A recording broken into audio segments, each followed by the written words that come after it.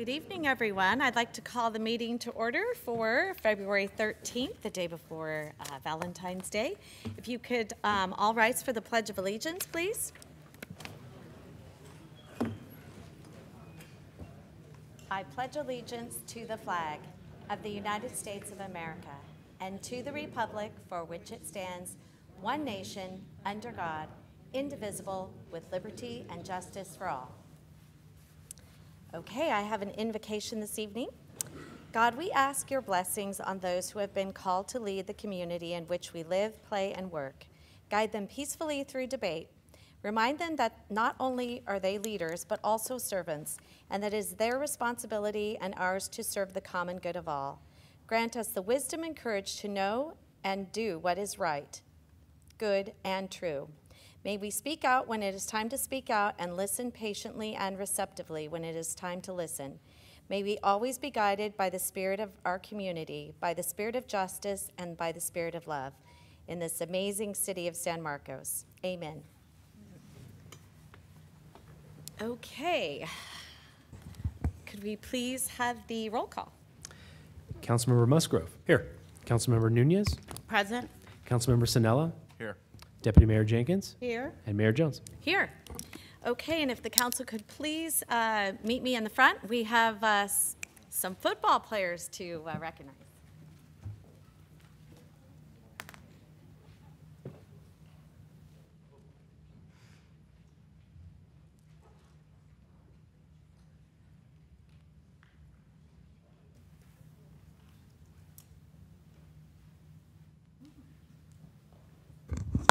Did anyone watch the Super Bowl? We had one of our players actually in it from Mission Hills High School, and tonight we are actually recognizing some of our football players here this evening. Since there are 60 of you, I'm not going to read off everyone's name, but we will have your coach do that. Is Coach Hauser here? Oh, there you are. I couldn't see you. All these young men are in front of you. If you could come on down here, I'm going to read just one, and then I'm going to have you help me get these to everyone. But we are going to have you all come up here, and really exciting that we get to recognize you this evening. It's good to see you. Good to see you. Thank you. It's a proud moment, right? It's a very proud moment. Yes. Okay, so let's talk. Let's find out about what these players did. So the San Marcos City Council does hereby present you, Coach Hauser, Thank you. Chris Hauser, with an honorable certificate of recognition for an impressive season with Mission Hills High School varsity football team.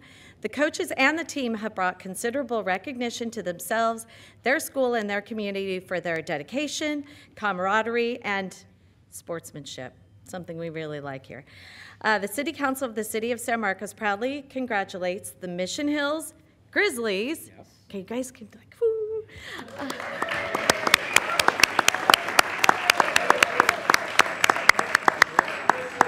On your successful season, but I want the coach to tell us a little bit about what you all did that was so amazing.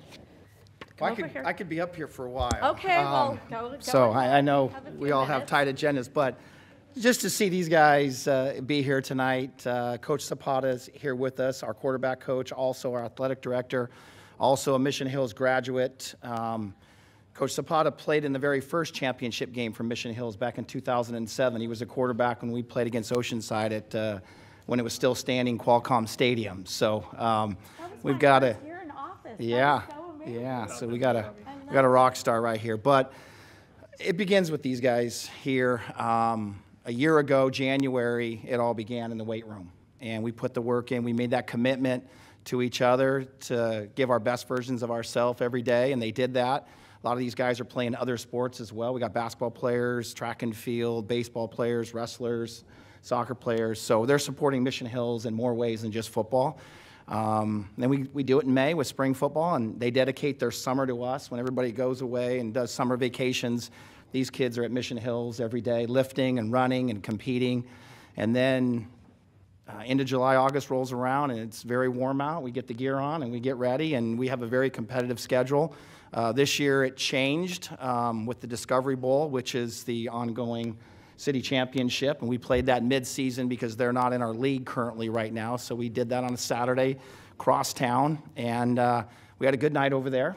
So we got that trophy back at our place, and we've had it there for many, many years, and we're very proud of that and our hard work that goes into that. And then our tough league got us to Division I, and we ended up being the top seed, which was a great accomplishment. Our first playoff game, once again, was at home against the team from across town. And so, again, the student body got revved up for that. And it's always hard to beat somebody twice. And we did that at home. And just to see the joy in their eyes was fantastic. And then we had to host El Camino for the semifinals, who we had beaten just a couple weeks ago, who is a demanding team. And we beat them at home. So that kicked us into the championship game against St. Augustine, which it didn't go our way. But it's not because we didn't play our guts out and gave it our all. So it was a heck of a season. One thing we've done, we've been around for 20 years now. We're no longer a new school. We've been in the semifinals, which is hard to do 18 straight years at Mission Hills High School. Wow. So that's a credit to these guys. They have a target on their back every year. Everybody wants to beat us. Yeah. And we know that, and we welcome that challenge. And we've got a lot of seniors sitting right here who are going to go on and represent Mission Hills in many, many ways. To college, and some are going to play sports as well and continue football and do great things. We've got some younger kids here that are doing the same thing right now and getting ready for another season. We host Granite Hills in August, who's going to be a very tough opponent, but we're excited about it. And that's Mission Hills Grizzly football in a nutshell. And Well, let's thank you have guys. The players that are here Yeah, this bring them evening up. come on down. Bring them up. John, bring them up. Come on up. Come on up, guys. Come on up. All right, I'm going to give these to Yeah, you. I'll take these. Yeah, give these That's guys to fine. that. Actually, Thank you. congratulations. Good job. Congratulations.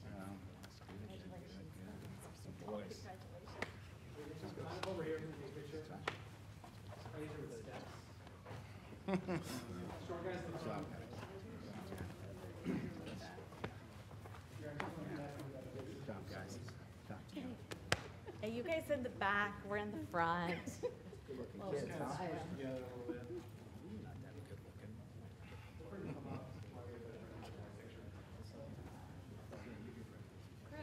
You sure? Okay.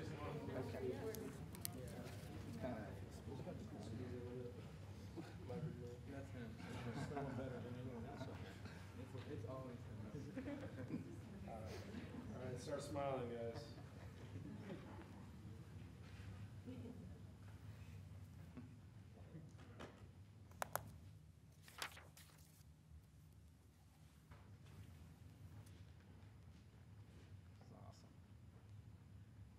So proud of you guys. I was just going to say, look at your proud families. Thank you. How's yours? All right, let's give them a hand.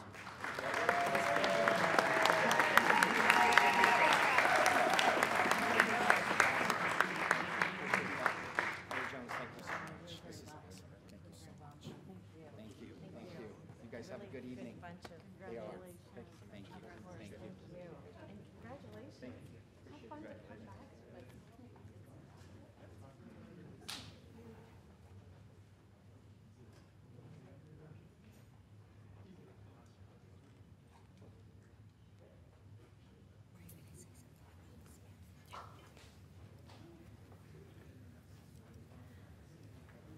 Okay, definitely one of the best parts of our job is recognizing folks in our community.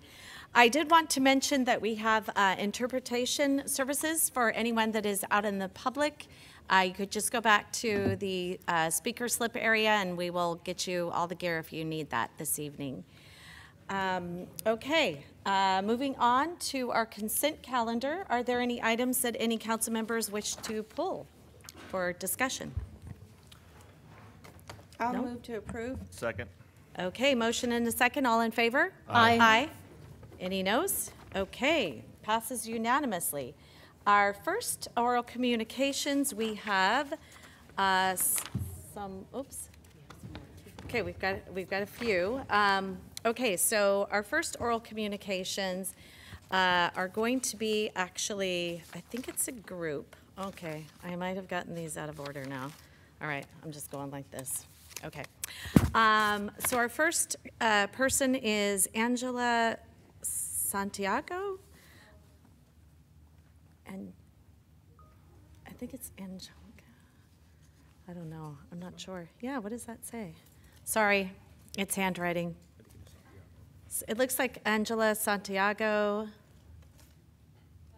Oh, okay. All right. You will be first, followed by Antonia Montoya, and then Irma Raimondo will be after that.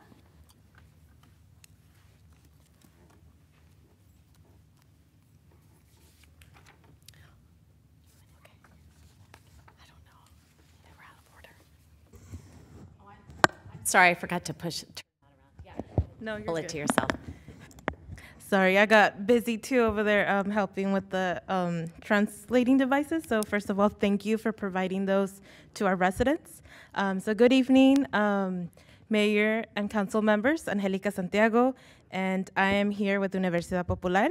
And I am actually here following up from our last conversation about the Villa Serena Phase 2 residents. So I'm here still advocating for them. So also thank you very much, Phil, for providing the interpretation, very needed. So we'll see how it goes. So hopefully it's very comfortable. I know interpreting is very complicated. So I just want to mention that this phase has been very challenging, very frustrating, and I think you're going to hear from our residents. But a highlight, actually, we did work with some attorneys from UC San Diego to actually come over last Wednesday to speak to our residents, to be able to answer questions, be able to somehow respond to the legal questions. So hopefully they will share more about their process, but thank you for hearing to them. Thank you. Thank you very much. Next up is Antonia Montoya.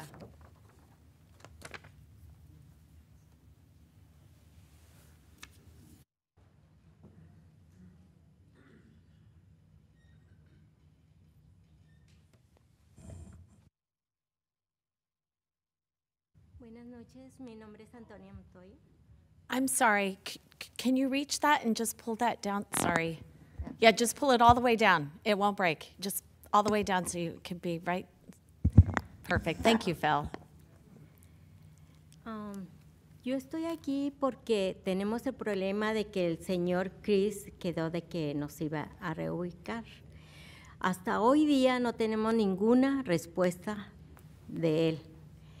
Estamos desesperados todos los vecinos por lo mismo, de que no tenemos una solución en el problema de la reubicación. Yo fui con él, hablé y le dije mi situación mía, de que yo estoy en esos apartamentos de bajos recursos porque yo soy ya una persona mayor. Entonces, por lo mismo, yo estoy ahí, ¿verdad? So this is the reason why I'm there. Continue. Entonces, dice que hay apartamentos. Due to the fact Ya I was fui, told pero donde that quiera there la were lista apartments somewhere, but when I go to the list, son de una recámara 1,500, there's only one bedroom for 1,500 1,850. Yo no puedo or pagar esa cantidad. 1,850, and I cannot pay that amount. Yo en el 2015, In 2015, que vine aquí a una junta, I dijeron came que here iban to a one tumbar of los your meetings, apartamentos, pero que nosotros que estábamos they viviendo said allí that they would get rid of íbamos those a tener apartments, preferencia para movernos a but los that otros. the indwellers that were there were going to be moved to another area, or the new ones. Ahora lo que dijeron después que hicieron una rifa. Para mí, pienso en mi persona que eso es ilegal. Later on, they said that they would do a raffle, and for me, a raffle would be illegal. Porque no estamos en un casino para estar jugando. Because we're not in a casino to be playing and gambling. Lo que están haciendo, están jugando con nosotros y eso no está bien, porque si ellos tienen que tener palabra. What they are doing is that they're gambling with our lives. What they really need to have is a, word of truth.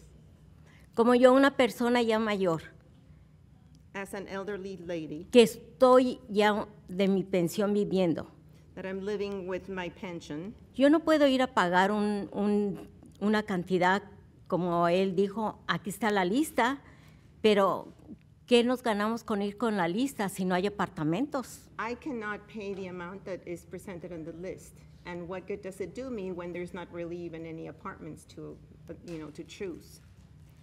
Yo quiero que él, por escrito, nos dé una solución, pero por escrito. Yo no quiero de palabras. I would like to have him do, write to us and have a solution that is written to us, not just out of the mouth. Porque no nomás soy yo, somos muchos los que estamos en este problema. Because it's not only me, there's a lot of us that are in the same problem. Y cuando ellos dijeron que iban a movernos a los otros apartamentos, eso es lo que yo estoy molesta, porque no tienen palabra, porque metieron gente de otros lados, de San Diego, de Lemon Grove, del Cajón, pero nosotros que estamos ya con tantos años viviendo aquí, nos dejaron abanicando afuera. When they told us about this and moving us to another unit, we were told that we would be, the choice people. But what they did is that they picked up a lot of people from El Cajon, Lemon Grove, and other areas, and those are the people that got the apartments, and then we were left lying. Porque ahí hay personas que están pagando hasta 250. There's people that are there paying 250. ¿Y por qué son personas que trajeron de otros lados? ¿Por amistad de la manager? And why are they there? Are they friends to the manager? Yo ya fui y hablé con Chris y le dije, eso que están haciendo ustedes no es justo lo que nos están haciendo a nosotros. I went and spoke with Chris, and I said that was not fair. What is being done for us is just not fair. Yo quiero que por escrito nos den la solución que vamos a hacer, porque ellos tienen que cumplir con su palabra de que nos iban a relocar. I would like to have a written solution because they should stand on the word of what they said, that they would be helping us relocate. En la junta que tuvimos, a toda la gente nos ofrecieron 5,000. A ver que él se vaya con 5,000 a agarrar un apartamento. No puede uno porque le cobran lo mismo de renta, lo mismo de depósito y no alcanza con 5,000. Yo tengo amistades que estaban antes y les dieron mucho más dinero por el tiempo que vivieron. In the last meeting, they told us, they talked to us and they gave us would give us $5,000. $5,000, what is that good for? When all the rents and everything, wherever we go, is going to be as high. So there's going to be a solution. Ya se acabó el tiempo. Okay. Muchas gracias y quiero Thank que, you. por favor, ustedes que están aquí representando, hagan algo por nosotros. And please do something for us as representatives of your people. Okay, thank you. I have a question of staff, and that is, I believe that National Corps has had some meetings. Have we been present at any of those meetings? Yes, Sylvia Daniels has been present at some of the larger meetings and has been following up. Okay, could we make sure we follow up with Antonia? I'm going to put a note on her speaker slip. Absolutely. And then we can make sure that we contact her. Yes. Okay, thank you. Next up is going to be Irma Raimundo. Oh, I did want to mention something too for all of the folks. I might need a translation on this. That after our last meeting, when we had the volunteer interpreter, we actually sent our interpreter gift cards in the same amount that we are paying for the services at market rate, if anyone wanted to know that we had done that. Sí, buenas tardes a todos y muchísimas gracias por escucharnos. La verdad que Un estamos... moment. Oh, no, momento. Okay. Can you, Good afternoon. there is, and then an appropriate period to translate and then additional comments so that you're not talking over one another? I was just going to say a Vamos a hacer la hand versión un mic. That would be poquito más great. corta. And for Para que yo pueda clarification interpretar too, después de usted, en vez de que since se it takes sume. twice as long for the interpretation, I think the timing needs to be adjusted accordingly. I think it can be accommodated. I don't know that it necessarily needs to be twice, but it should accommodate additional time for the translation services, yes. Nos van a tratar de dar más tiempo para que podamos hacer las interpretaciones. Okay, pero no hable por mucho tiempo, me da pausas. Okay. Ya empiezo. Ok. Buenas tardes. Good afternoon. La razón que estamos aquí de vuelta otra vez The reason why we're back here with you por la misma situación de que estamos esperando alguna respuesta is because of the same issue, because we're still waiting for an answer. porque como dijo el señor Chris, que nosotros tratemos también de nuestra parte Because as Mr. Chris said, that we should, do our part as well. buscar apartamento. Yo de mi parte tomé un día de mi trabajo para ir a buscar apartamentos That we should look for apartments, and I did take off one day of work to try to look for an apartment. y la verdad que no, de bajo recurso no hay. Está cerrada la lista. And the lists are closed for low-cost living. Fui en algunos de renta regular, son de 2,000 para arriba, I went to regular rentals, and they're 2,000 and above. y lo que yo gano es muy poco. And what I make is very little. Es muy poquito lo que yo gano porque yo solita trabajo. Tengo 2 niños que mantener, tengo más gastos. I'm a single mother, I have 2 children, and I have more expenses. Ahora lo que estoy pidiendo, y creo que todos los residentes de ahí queremos, que nos dé una hoja escrita. Now, what we're requesting, and it's not only me, but all of us that live there, is that we have a written letter. Porque las palabras se lo lleva el viento. Y lo que queremos es de algo escrito, de que estamos respaldados, de que nos reubiquen. Because the wind takes your words away, and what we're waiting is for somebody to support us in a way that we can move. Ahorita ya estamos ya casi finalizando este mes, ya falta poco para la fecha que nos dieron.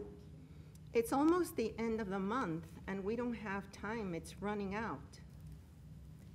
Y es estresante de estar pensando solamente de que en cualquier momento nos digan que ya tenemos que salirnos y no tenemos dónde irnos. It's very stressful to go day by day thinking that someday we're going to be pushed out and we don't have a place to go. Entonces lo que yo exijo, de que me dé una carta escrita, de que sí me van a reubicar.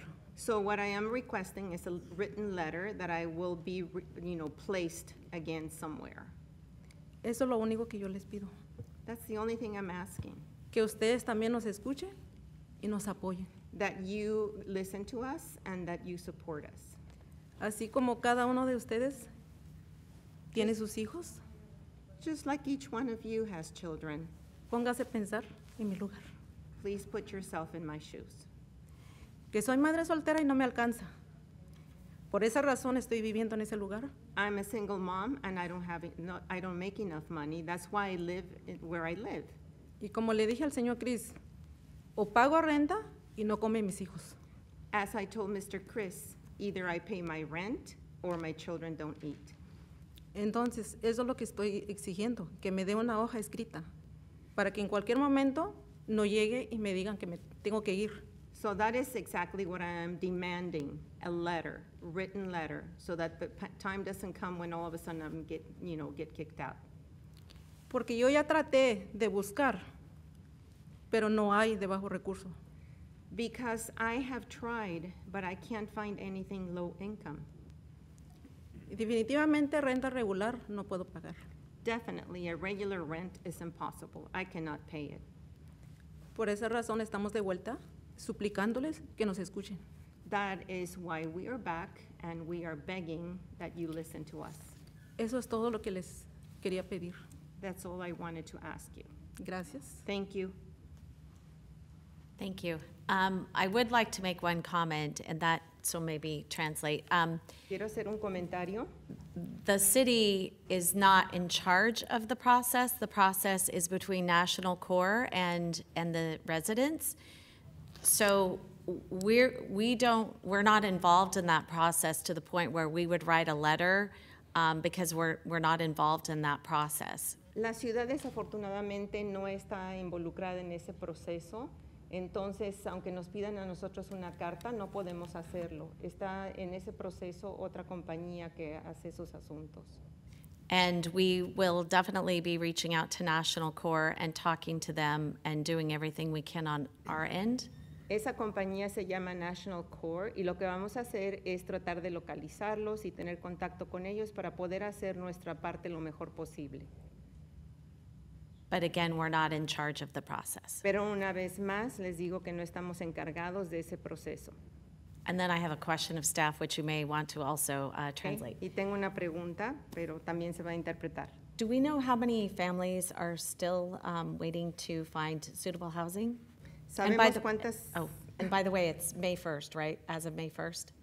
Yes, Sylvia is receiving updates on how many families have been placed. She's been in contact with all of our affordable housing partners. She is encouraging and facilitating that. So I would need to get back to council with the updated list of people still looking for housing. Do we have a status as to what, well, because we had talked about this at the last meeting, do we have a status as to what's available? Do we have like an inventory of that yet? I believe Sylvia is not here this evening, so I think before I commit on the record, I want to just verify with Sylvia. But she has been working on that, and she has directly been engaging with Ginger and a lot of the other developments around us that might accommodate some of our folks. Okay, so our next council meeting is in 2 weeks. Would it be fair to ask that we would have an update and an inventory provided prior to our next council meeting? Yes. I certainly just don't want to have this happen again where we don't know what's going on. And this is not an agendized item, so we're very limited in our discussion about it. I know, Madam Councilor. I just am asking some questions as to what we can actually get before our next meeting. Thank you. Okay, next up is going to be Alicia, followed by I do I don't know if there are two Alicias. I Okay, realize that. Let's be very careful, though, Councilmember, being that's not an agendized I item. do have a point of clarification, though, to follow up on the question, because I think there was a misinterpretation. As the speaker, Antonia, mentioned that there was a lottery that happened, and the interpreter interpreted that there was supposed to be some sort of lottery, but the speaker mentioned that a lottery happened, and so I would like for us to get brief specifically on that lottery if it did happen. No, es que tiene que meter la oreja de aquí arriba, la parte de arriba, como ganchito. I'm not sure if you're asking staff to include that in the briefing, or you're asking the speaker to clarify. You're reopening that public comment I for understood the clarification? speaker, but there was a misinterpretation of what was said. So I'm asking for staff to inquire and brief us on that. No sé, Yes, will do. Thank you. Are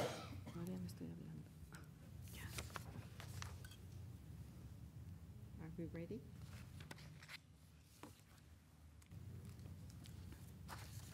Empiece. Ya. Con su nombre. Bueno, yo soy la señora Alicia Reyes. Tenemos 8 años viviendo en los apartamentos, yo y mi hijo. I am Alicia Reyes. I'm one of the residents. My son and I live in the apartments. Ajá. Y cuando tuvimos una cita nos dieron una hoja para que fuéramos a buscar apartamentos y no encontramos de bajos recursos. Dicen que están llenos y que no tienen, y hasta problemas tuvimos en los And when apartamentos. they gave us that piece of paper, we went out and tried to look for something that we could move to, that it was a low income, and there's nothing available. And we even had severe problems within the apartments where we live. Yo y mi hijo nos fuimos a buscar apartamento porque vivimos los dos en el apartamento. Él no trabaja porque está enfermito, yo también. Me caí de mi trabajo y pues vivimos solamente con lo del seguro y no nos alcanza mucho para pagar un apartamento normal. Neither my son nor I right now are working. My son is special needs, and I got injured in my job, so we're living just with the insurance money, which is not enough to live and to rent any apartment. Quisiera que esta persona se pensara que pues uno no tiene mucha edad para estar pagando tanto dinero en apartamentos normales. I would like for that person to think about, you know, that we don't have enough money to get into a normal apartment. Y pues ellos sí nos pueden dejar más tiempo allí para nosotros poder estar buscando apartamentos, porque pues es muy poco tiempo lo que nos dieron y creo que en este tiempo no podemos agarrar nada porque siempre vamos y no nos encontramos. Also, there should be some kind of consideration that maybe we can possibly stay there longer, since there was not enough time given to us to just all of a sudden depart. And if that could be extended, that would be really good for all of us. Espero que nos ayuden a todos los que vivimos en este apartamento porque estamos frustrados todos. I hope that you help us out because we're so frustrated in all this apartment issues that we're having. Bueno, esperemos su ayuda porque sí la necesitamos mucho y pues siempre andamos buscando apartamentos y vamos a lugares y siempre no encontramos. We are hopeful that you are able to help us because we are trying to find a place to live, but it's been impossible to find something. A veces yo me siento frustrada, también mi hijo se siente frustrado por lo que no encontramos para dónde ir a vivir. Sometimes my son, as well as I, feel very frustrated because we don't know and we can't find anywhere to live. Y pues esperemos que nos ayuden. So I'm hopeful that you will help us. Eso es todo. Okay, es todo. And that's it. Y pues gracias. Thank you so much. Thank you. Yeah. Okay. I did have one other question. I think this is okay. Whenever there is a process or whenever there is an affordable housing development that there are discussions ongoing, are there other resources that are actually connected to, like Section 8, all those sorts of things of help rental assistance that is available for folks? I'm just curious. Yes, my understanding is that staff tries to work with the developer. The developer is the one responsible for assisting and connecting the residents, which Okay. I think their relocation specialist that's part of their job. And there is a lottery that is going to take place. Sylvia's going to get back to us on the date. And I did forward to the council the information on Via Serena that went out on Friday. So Okay. that you have that now, and then we'll update you prior to the next council meeting. Okay, great. And I'm not sure, I have another speaker slip with an Alicia. I don't know if it's, okay. Another Alicia, a different Alicia? Okay.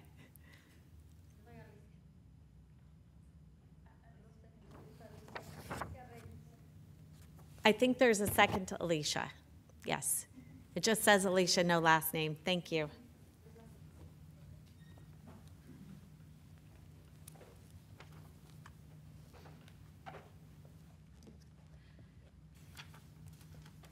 ¿Con quién tengo el gusto? Yo soy Ana Elvia Sánchez, su intérprete, y el consejo está listo para hablar con usted. Aquí está el tiempo que le dan para hablar. Ok, muchas gracias. A usted. Thank you, Alicia. Gracias. Thank you. Señoras y señores, mi nombre es Alicia Romero. Ya tuve el gusto de conocerlos.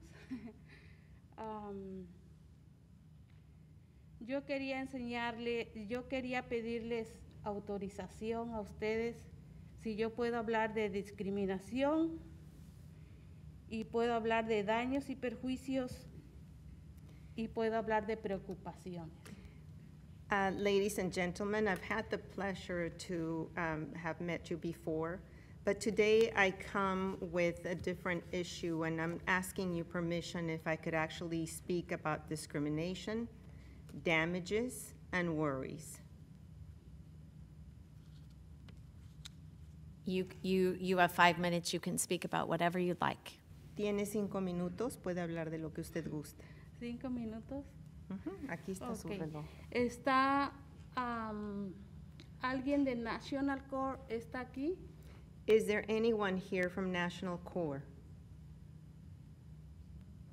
I I doubt it because it's not on the agenda. There's no agenda. There's no, nothing on our agenda is about this evening. This is oral communications. Lo dudo porque ustedes ahorita están nada más hablando como comunicación oral. Eso no estuvo puesto en la orden del día. Oh, okay. Did someone tell you that it was going to be on the agenda this evening? ¿Alguien le dijo a usted que iba a estar su tema en esta agenda o en esta orden No. del día? Oh, okay, okay. I was just curious. Okay. Bueno, pues no voy a hablar mucho, ¿verdad? Porque tengo 5 minutos. Pero, pues aquí, ¿verdad? Vine, pues para decir un poquito de que hay de que hemos pasado discriminación. So I'm here with not a lot of time in my hand to speak with you, but I do want to say that I believe there's quite a bit of discrimination. Daños y perjuicios. Damages. Daños y perjuicios y tenemos muchas preocupaciones. Prejudice, and as well, we have a lot of worries. Ya que hay personas discapacitadas, hay senior que necesitan reubicación. Because not only are we normal people, we also have people with disabilities, we have seniors, and we all need to be relocated. Los apartamentos, pues damos gracias que tenemos en donde vivir y no estamos en la calle. Pero hemos pasado, los apartamentos no están muy bien, no estamos muy bien porque hay muchos insectos. We are very grateful that we're not out in the streets, but at the same time, the apartments are not in good condition. They're filled with bugs and insects. Que no se puede ni cocinar. You can't even cook.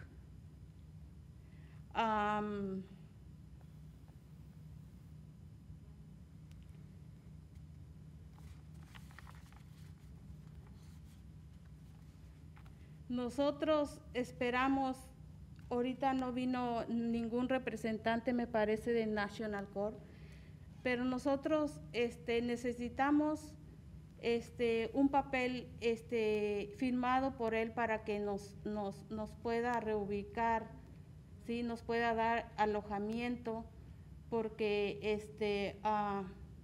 pues nos ha dicho y nos ha prometido en todas las juntas que hemos tenido con él. So what we need is actually a written document where all the promises are, in a written manner, because we need relocation. We need to be placed in a place, with a secure date.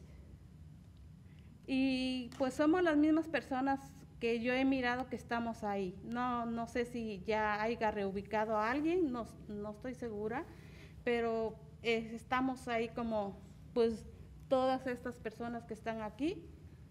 I continue to see the same people. I don't know if they have, if they've relocated anybody. Some of the people that we're talking about are actually present here, as you know. Entonces, pues, esperamos que él, pues, que no nos deje ahí porque pues ya están poniendo las flechas donde van a derrumbar la propiedad. I hope that he doesn't just leave us hanging, because they're putting all the markings already for where they're going to be destroying the property.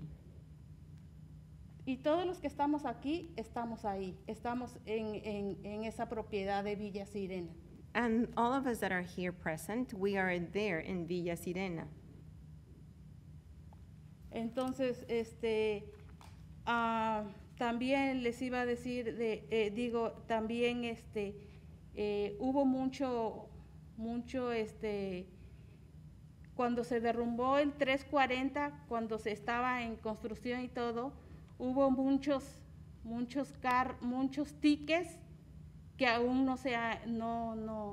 por lo menos yo no he pagado. O sea, he pagado, todavía debo tickets que pagar.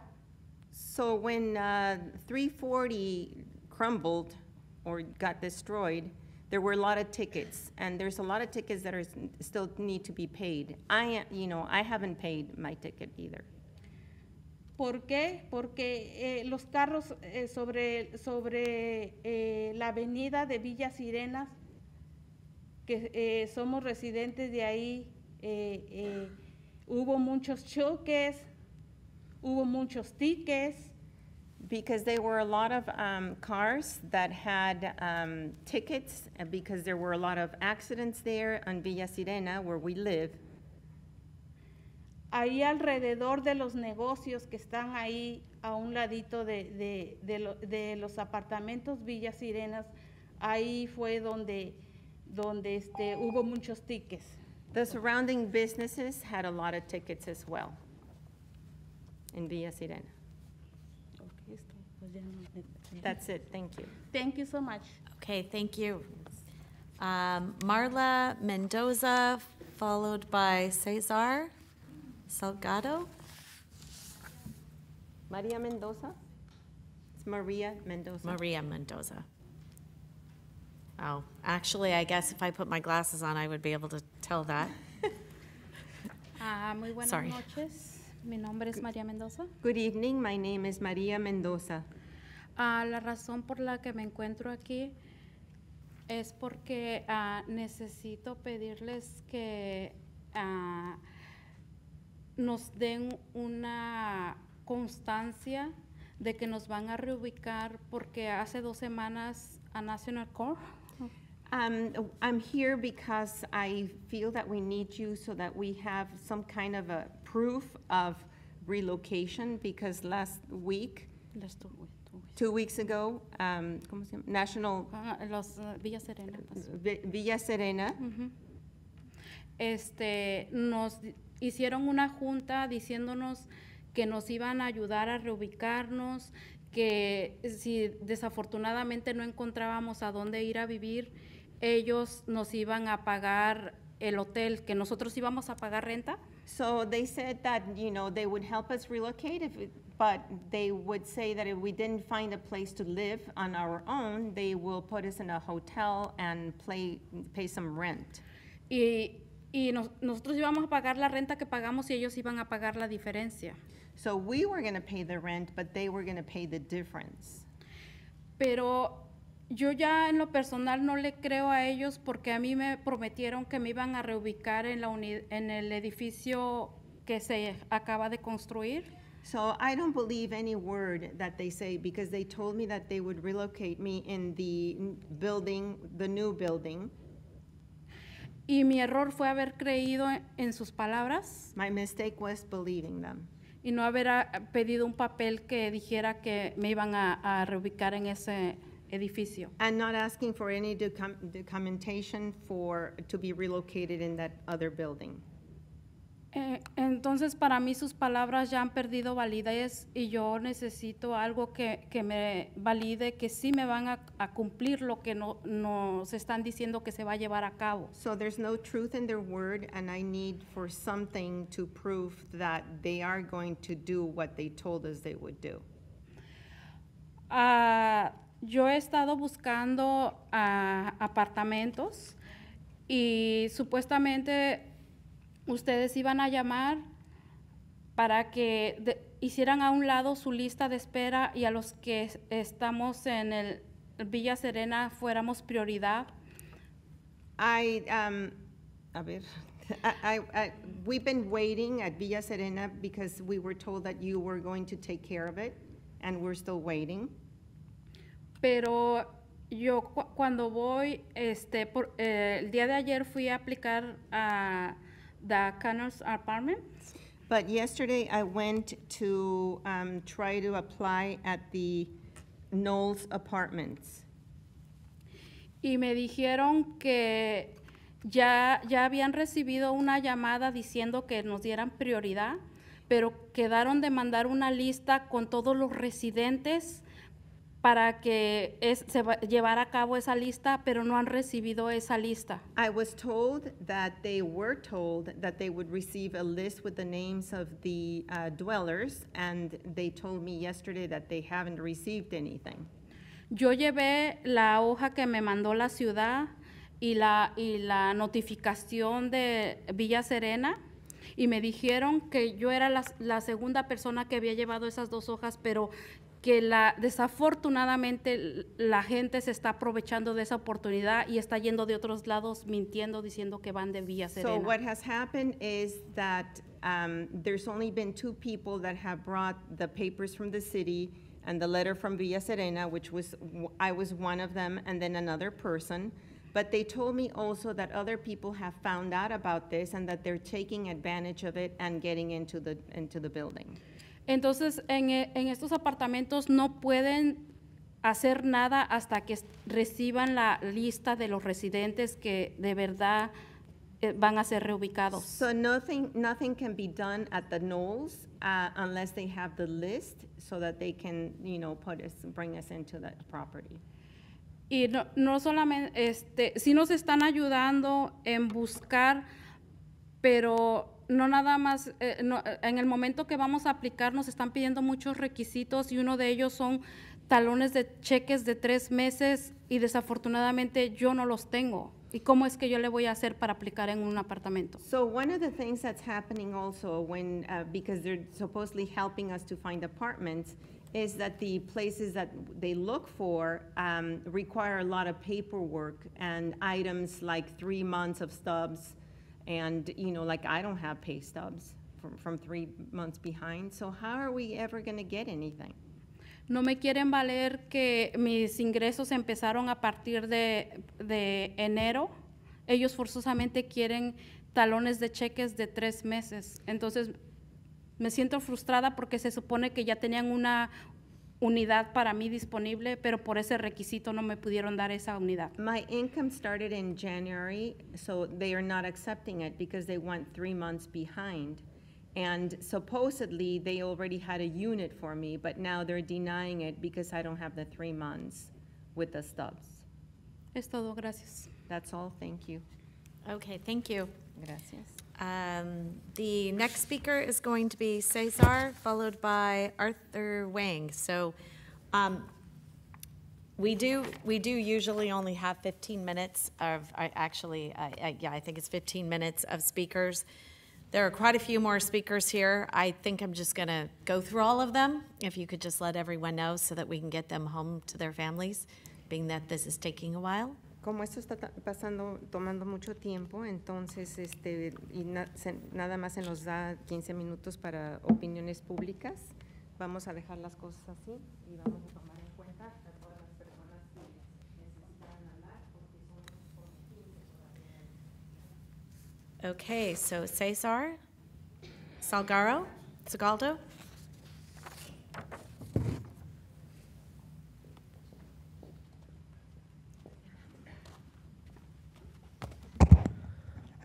Buenas tardes, mi nombre es César Salgado. Good afternoon, my name is César Salgado.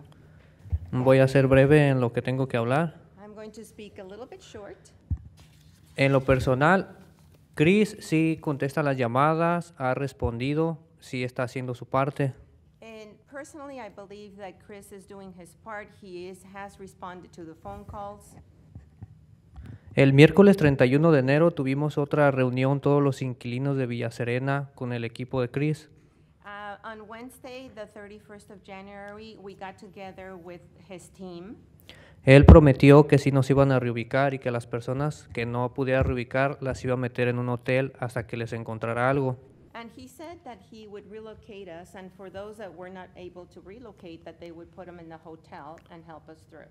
Lo único que nosotros pedimos, no sé si nos puedan ayudar ustedes para que ellos nos puedan dar algo escrito de que eso nos garantice algo.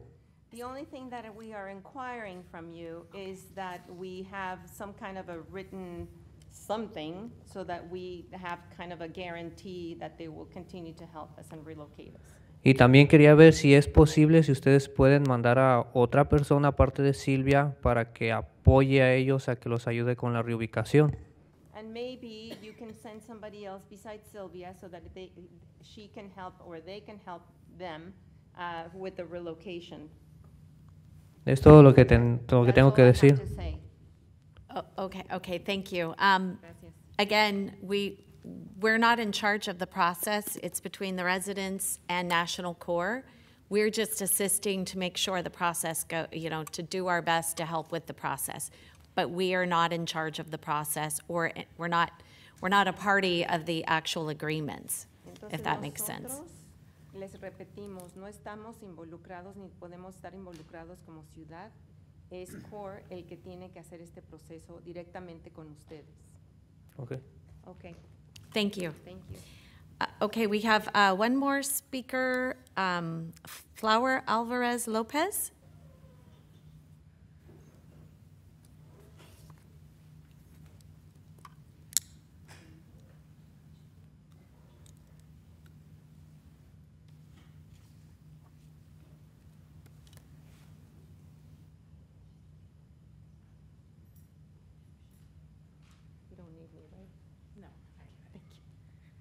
Yeah, I just turned in the slip. I figured that I would be the last speaker, not the Sorry, they just put it down, and there was another speaker that left, so sorry. No worries. My name is Flower Alvarez Lopez. I'm one of the co-directors at Universidad Popular here in San Marcos. I'm a San Marcos native, been here my whole life. I went to Woodland Park when it was an elementary school. I went to Woodland Park when it was a middle school, and I went to San Marcos High School. I'm here to speak really about what the residents of Villa Serena are facing and kind of my role in this. We've been supporting some of the residents. I've been able to attend some of the resident meetings and just want to uplift their concerns. I want to make sure that the city council is really taking their situation to heart. I want to thank all of you all for the support that you have provided and are willing to kind of make sure that National Corps lives up to the end of the deal.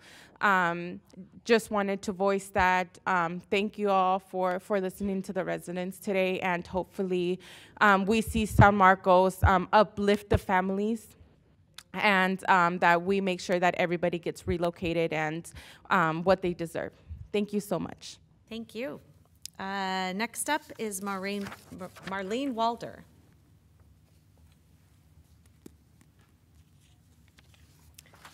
Followed by John Mosier.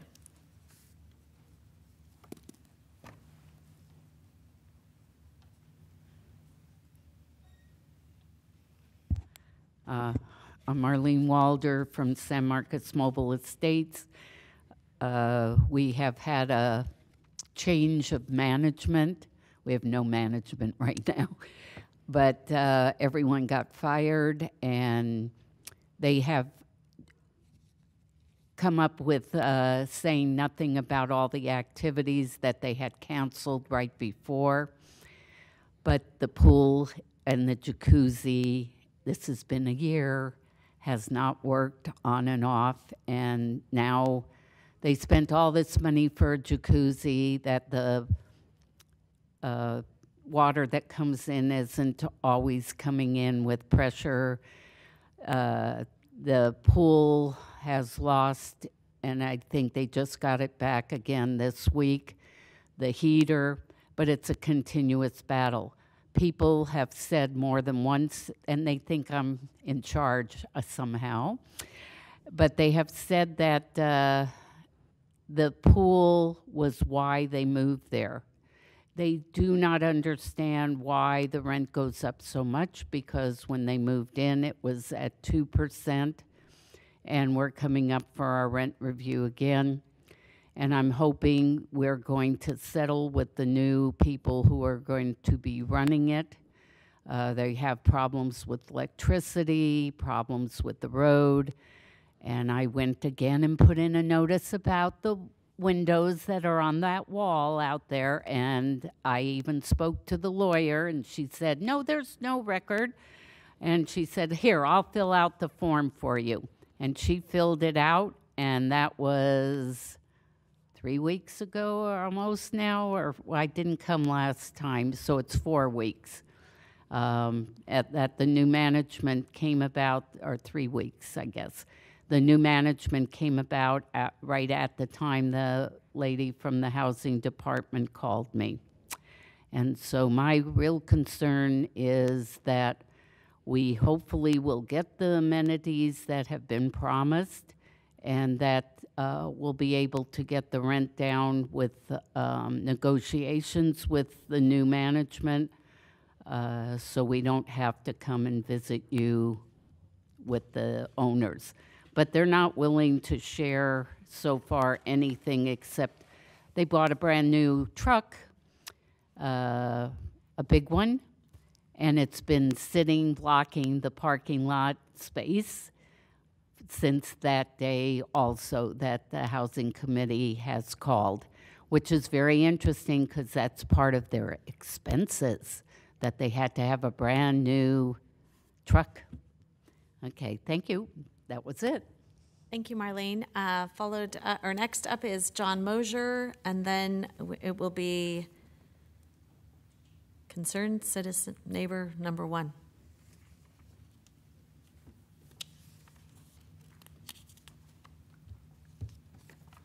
Good evening, Mayor, City Council. Thank you for your time. A few clarifications. That pickup truck sitting there is from Nevada, where the owners live. So all our money is not staying here in the city. That's what you hear from us, is absentee owners. It has been there for about a month. It's something that was in their notes from the rent review hearing. It was one of their little items that several years ago that said they wanted to spend money on. We had asked them to spend some money and get us back to a shuttle like they used to have to help our people get somewhere. We have a meeting this Saturday about this 5.2% rent increase at our clubhouse at 1 o'clock in the afternoon. I know it's short notice, but if anybody actually had time to stop by and hear from some of our seniors who are severely affected by these continual increases, I keep looking at ways that we can solve controlling these increases, no matter what the CPI is, and make sure our seniors on fixed incomes and Social Security have a secure future. I got a call from one of our people asking me, didn't the ordinance protect us so that we couldn't get an increase higher than what our Social Security was? I explained to him what our ordinance was and just a change in CPI. I bring that up because I would like to find out how we actually get something like that as an agendized item where we can have people come here and talk about what's affecting them. And then we can also tear apart the CPI so you can actually see how I'm viewing it as to what a development is, what's involved in it, and why other cities, some have actually locked in at 3%, some have locked in at half of CPI. Our sister cities are 75%, and actually look at what we could do to help the seniors going forward. It looks like we've got a few more years of high amounts of increases coming at us. At the same time, I'm trying to look at how I can help our seniors, not just in the city as I've talked before, but county, state. Tim Sheehan is good because he has experience even nationwide. Sylvia and Tess met with Tim and I last month to go over some of these issues affecting our mobile home residents, our senior residents. Today at the gym, when Jim Desmond spoke to us this morning, and Sharon and Mike were there, I brought it up to try and find out more help from more people where we could reach out. And Adrienne, Jim's community relations outreach person, spent some time with me. And she has volunteered to be included, like with the Sylvia and Tess, Tim, myself, anybody else from the city, that they can help find us resources, because that's where we're at now, is we're all trying to find resources to help figure a way forward with everybody.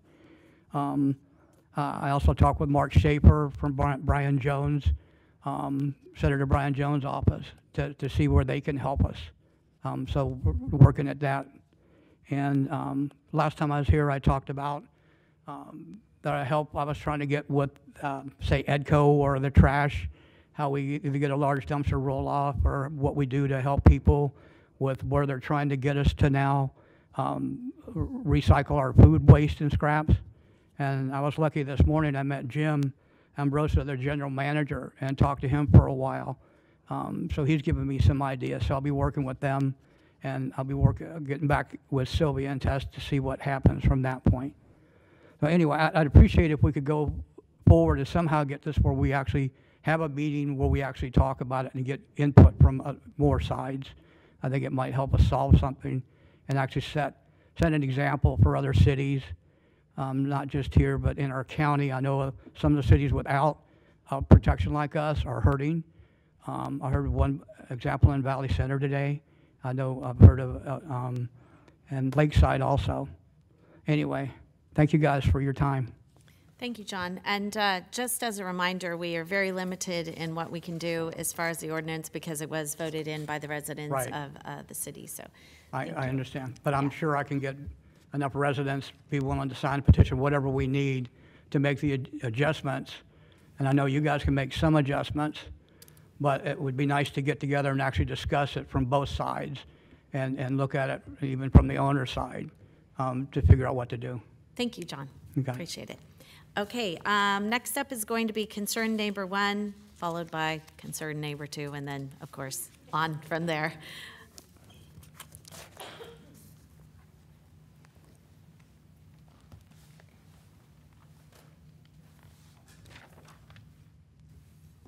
Thank you, perfect. Okay, so I kind of wanted to start with an overview. This is our neighborhood, and you could see our neighborhood. We're on Elizabeth Street. It's Madam, right- can you please speak in the microphone? Oh. Thank you. Sorry.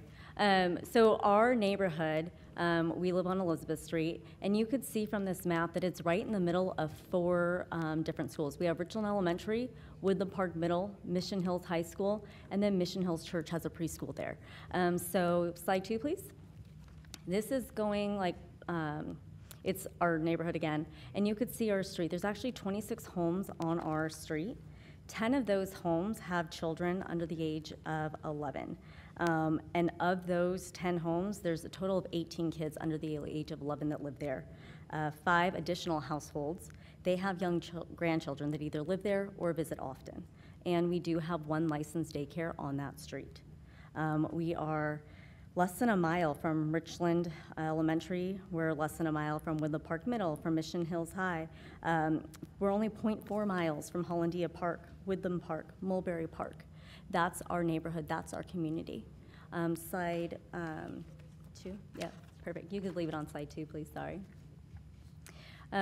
So I wanted to give background as to where we are. But I myself, I've lived in my home for 14 years, and we moved there. It was a beautiful neighborhood, it still is, very lively, love my neighbors, most of them. When we moved there, 647 was the nicest looking house on the block. It was already becoming a bit of a problem, but nothing major, no real concerns. At the time, the owner would get to drinking, she'd pick fights with her tenants, she'd then call the police. It's how she kind of got like her entertainment. As she got older though, the drinking subsided and we were able to peacefully coexist for a number of years. My husband and I started our family. We really settled in, got to know our neighbors. During COVID, the owner's son and girlfriend moved in and they started living in the garage, not the house, the garage. Soon after, they had their friends flopping at that house. There were people living in cars in the driveway, parked on the street. They were running extension cords from the house into the vehicles to charge their devices, running heaters. Then the drug dealing started. At first, the son and girlfriend were selling drugs from the garage and stashing them in bushes. Slide 3, please. Here's a few of our little buyers looking for the drugs in the bushes. And this is on a direct walking path to both Woodland Park Middle and to Richland Elementary School. And there have been children, I stand out there in the morning, who are walking by as people are looking for drugs in the bushes. Once they caught on that we were watching them selling the drugs from their garage and the bushes, they moved to a cul-de-sac that's adjacent to their home. They caught on to that too, that we were documenting their drug sales. I'd stand out there and wave at all the people coming to buy. So they started making deliveries on their scooter, and electric scooters are not quiet. so you know exactly what they're up to. They would ride them to a transformer box on Richland Road. That transformer box is on the walking path to Richland Elementary. They began using a drone that they fly over our neighborhood. They use it to check for the police. They use it to check for the neighbors because they know we document. When they knew we were watching there as well, they moved into the local parks. I've been at the park with my children, and I see them riding their scooters through Woodland Park. I witnessed a drug deal in Hollandia Park, selling to an older man in a black Mercedes. It has become apparent that the illicit happenings being witnessed at 647 Elizabeth Street are not isolated incidents, but rather a pattern of illegal activity. The members of 647 are increasingly having a direct impact on the safety of everyone in our neighborhood, especially our children. Slide 4, please. In March 2023, finding a man passed out on the sidewalk directly in front of 647 while children were actively walking to school changed the trajectory of how our neighborhood began to react to each new incident. We decided to no longer be passively annoyed or angry with the members of 647. Collectively, we made the decision to rise up as a community and take action. Slide 5, please. We began meeting from planning sessions where we organized our ideas. We leaned on the skill sets honed in each of our professions. We pooled financial resources. We coordinated safer play dates after school. And we began working together to monitor the members of 647 Elizabeth. Slide 6, please. Security cameras were installed, and we started a conscious effort to decrease the revenue 647 brought in with drug sales. We made efforts to increase the city's involvement via phone calls and utilizing the city portal. We worked with code enforcement to get the son and girlfriend removed from the garage. It yielded a healthier and safer environment for the owner. To date, the following city entities have been contacted for help by members of our neighborhood: the sheriff, both patrol and narcotics; crime prevention through environmental design, fabulous, by the way, if you have not used that; code enforcement, adult protective services, elderly law and advocacy, animal control, city hall, public records, and now you, our city council members. Slide 7, please. Sorry to cut you off. Can the next person pick up where you left off? Because everyone gets 5 minutes, which is more than most cities actually give you to speak. That's okay. Yeah, thank you. No, they cannot, but that's okay. I think Sorry. the photos speak for themselves. Sorry, thank you.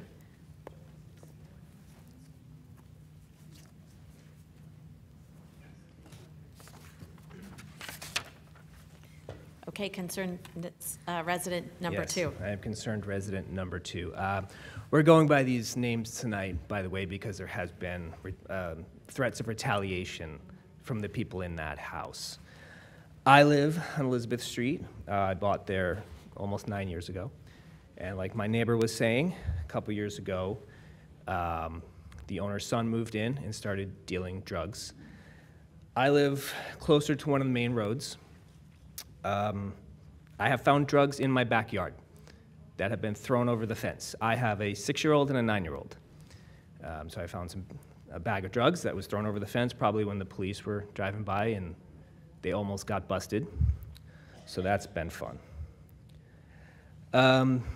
People will sit in front of my house while my kids they want to go outside in the front and play, but I won't allow them these days. When I first moved in, it was great. All the kids were on the street. They played together. This whole street of neighbors is a village. We watch each other's kids. We take care of each other's kids. They play when they can. And in the last couple of years, the street is desolate because of this house. Every kid on the street knows to stay away from this house. I've had people knock on my door asking for the weirdest things. Just not knowing what house they're supposed to go to buy their drugs and end up at the wrong house. As has been mentioned more recently, drones have flown over the houses, and since my house is close to the main road where the police would be driving or the buyers would be coming into driving, it hovers over my backyard for a good 10, 15 minutes as my kids are in the spa in the backyard, which is very concerning because they also have a registered sex offender in the house. And so we don't know who's also looking at the footage of the drones. So we skipped that house on Halloween for numerous reasons, even though they are handing out candy, which is wonderful. As has been said, drugs have been found in the bushes. I've snapped photos of unconscious people on the street and warned my children not to go near them if they see them. Police come sometimes, quite often, in fact, but this has been years and years and years, and nothing seems to be fixing the problem. So I guess we're all here tonight to say help, because even with the police aware of this and coming to the house, it doesn't stop, and has now progressed to the point where they are making threats against those of us who are trying to document what is going on in this house. And I guess that's about it. We just want our children to be back out riding their bikes and unafraid to be on the street, and we're just here tonight trying to get some input and some help from all of you. Thank you very much.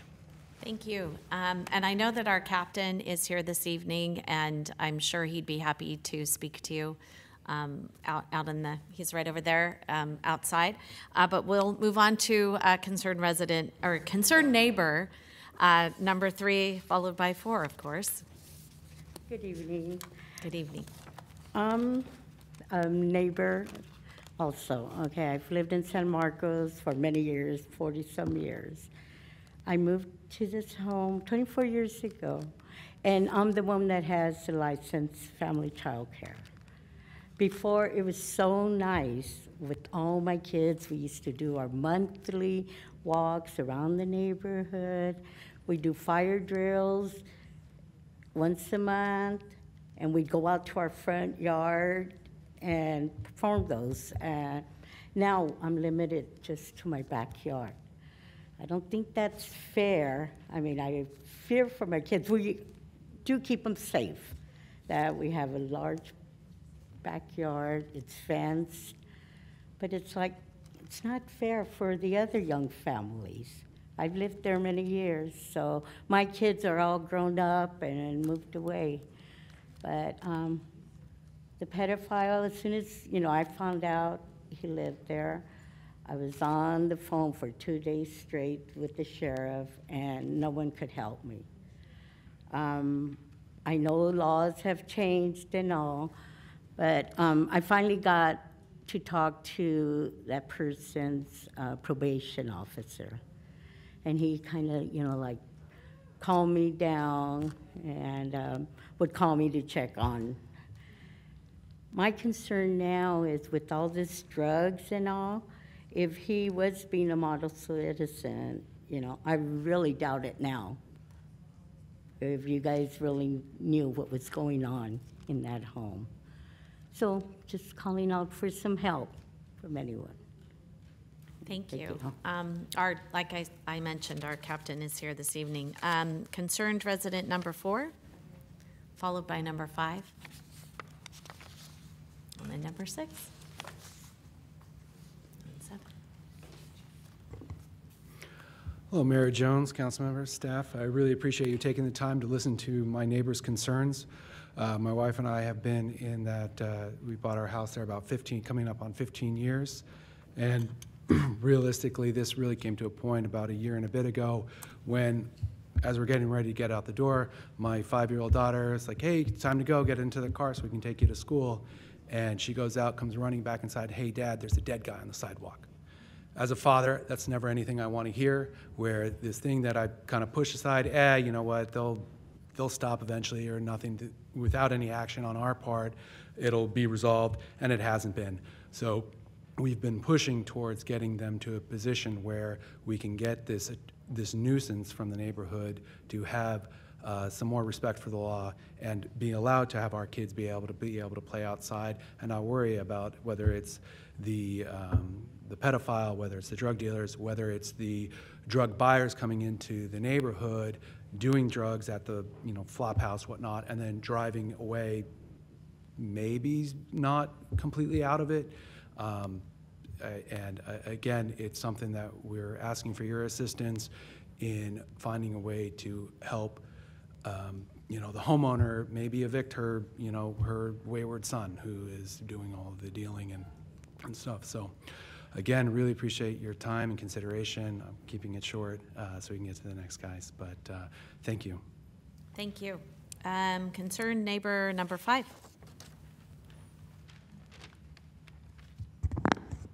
Thank you for your time. I've lived in the neighborhood for over 25 years. My kids walk to Richland, Woodland, Mission Hills. Now I wouldn't let them walk anywhere because of the neighbors. There's been more police activity in the last 2 to 3 years than in the 25 years I've lived there. I've known the owner of the house for ever. It used to be the nicest house in the neighborhood, and she mentioned it every time we saw her. She came to all of us requesting help. The son and the girlfriend had moved out. They were living in the garage. She requested help from all of us to help her clean out the garage and get her car to be able to park back in the garage. That's what she really wanted. We were cleaning out the garage, and there were so many vermin. It was just, we were in there with gloves and masks because of the smell, the urine, the feces of the vermin. If there's any way that we can get some help for her, some social work help to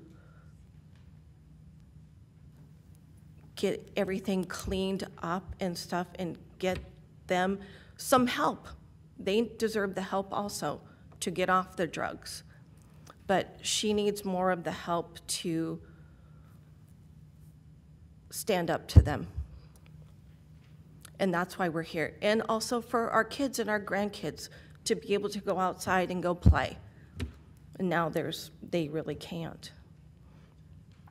That's all we're asking, just for some help for all of us, everyone involved, especially her.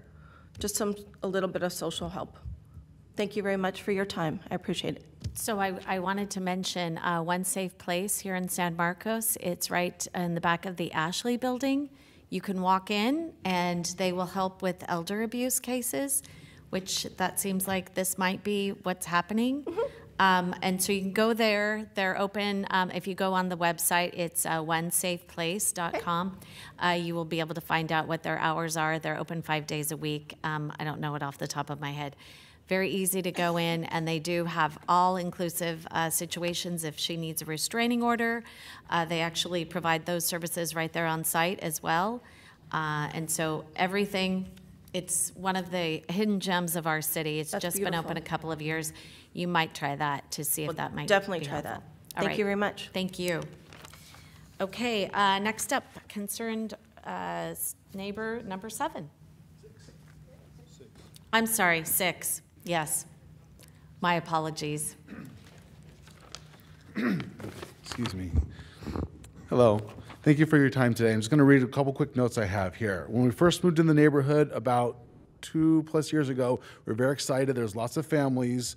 I found out when we moved in that there were 5 girls, my girl's age, on the street. So I thought it was great. We have awesome neighbors. It's great. Even before we submitted the offer to buy the house, I drove by and saw a group of dads hanging out in the driveway of one of the neighbors' house. Talked to them, ended up chatting with them about the neighborhood. They said how great it was. That just sold me on the whole neighborhood. As a local realtor, I have a different schedule than most workers. I'm home a lot more. I spend a lot more time with my daughter, do a lot more after-school care with her. And because of the curve on our street, our front door kind of faces both ways. So I'd often look out the street in the afternoon, there'd be kids playing on both sides of the neighborhood, and we'd just jump in and join with spontaneous play dates. I even started a neighborhood band with the street so we could do play at our block party. We'd have a block party once in a while, or local venues in San Marcos. But we're not comfortable doing the block parties anymore because of the drug dealing house and the druggies that come to it. The kids aren't playing on the street anymore because of the drug dealing house and the druggies that come to it.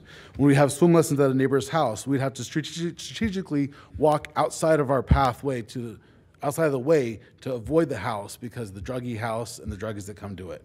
I recently taught my daughter how to ride a bike on the sidewalk. What a great memory, right? But I had to go away from the way that I normally do it because of the druggie house and the druggies that live there. I don't want her falling in the bushes and, you know, coming in contact with something like that. Over the past 2 years, I've seen the level of neighborhood community activity of the families and kids playing outside decrease substantially. But what has increased was the random cars speeding through our street to park at the drug dealing house and the unsavory individuals frequenting the home, as well as sheriff, fire trucks, and ambulances called to the drug dealing house several times a month. I don't know about you, I can't remember the last time I had a first responder called to my house.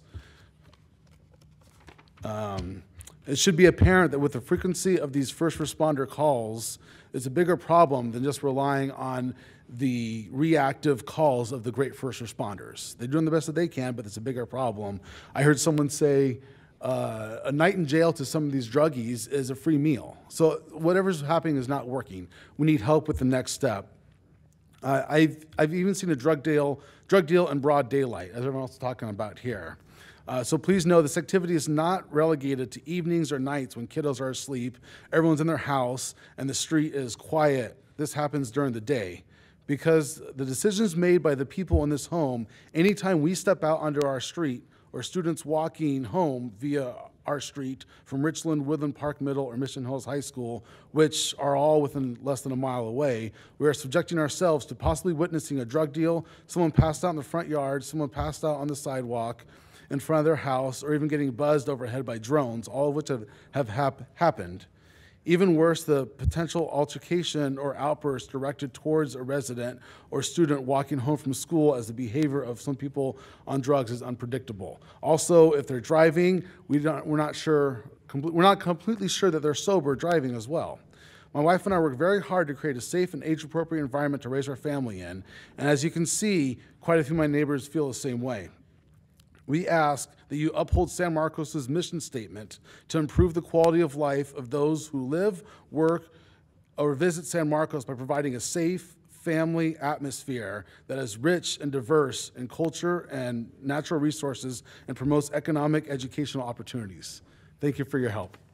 Thank you. Concerned neighbor number 7.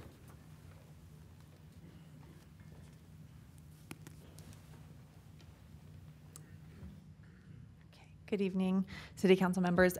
I also might be able to speak to that final slide that concerned citizen number 1 was going to speak to. As a San Diego native and a proud San Marcos resident, I am here alongside all of my neighbors to express my deep and overwhelming concern about the safety and well-being of our neighborhood, particularly its impact on our children and our families. In 2021, our family grew as we welcomed our son, and we moved into our home in San Marcos a year later, nearby where my husband grew up, after finding what seemed to be the ideal neighborhood for us. This was a place where children could play freely and families could thrive together.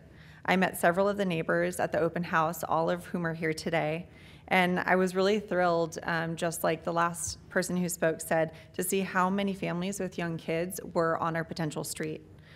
And so the reality upon moving in was starkly different from our expectations.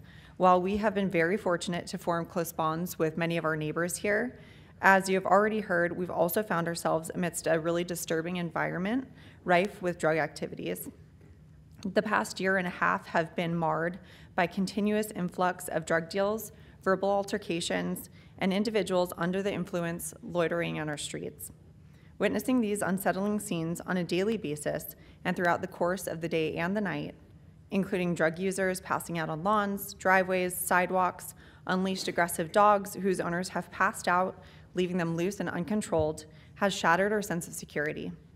As you've heard from my neighbors, our once vibrant and promising neighborhood has transformed into a shadow of its former self. It's now a place where fear overshadows outdoor playtime and any excursions outside. Because of the proximity of our home to 647, as well as the constant drumbeat of drug-related activity through the street, we also no longer allow our son to play out front. There's way too much of a risk that he'll access whatever they've stashed in the bushes or around the neighborhood. And if it's knocking grown adults out for 30+ minutes at a time that I've witnessed with my own eyes, I can only imagine what it would do to a child. It's simply not safe, and it is incredibly hard to avoid. In fact, in recent months and weeks, the situation has only escalated, with incidents of both the resident dealers and frequent clients collapsing in plain view, emergency responders becoming a frequent presence, and the threat of harm becoming palpable. I truly considered not presenting publicly today out of the fear for our safety, and yet I decided to stand here today terrified of the potential retaliation because our kids deserve so much more than this. They need to be protected, and we need to be heard. It's honestly hard to describe just how much this has impacted our community and our family, and the images that you saw earlier are honestly just a small glimpse of what we see and deal with. I work from home. I have a direct line of sight into all of the activities every single day, and this is in our face every day, every night. There's no break. It's brazen. It's bold. They have no regard for the law or other people's safety. They clearly understand that they don't have any consequences, and we're honestly exhausted. Despite the pleas for assistance, the response has been pretty disheartening. We've had a lot of wonderful people try to help us, and we're very grateful for those efforts, so I don't want to discredit that by any means. But each time that we feel that there's movement and there's weight lifted off of our shoulders, we're told that their hands are tied, and we are left once again feeling powerless. It feels as if those who are perpetuating the situation, the drug dealers and users, the residents of 647, those who have taken the joy and the safety of our neighborhood away from all of us, the families and law-abiding citizens in our community, that somehow they have more rights than we do.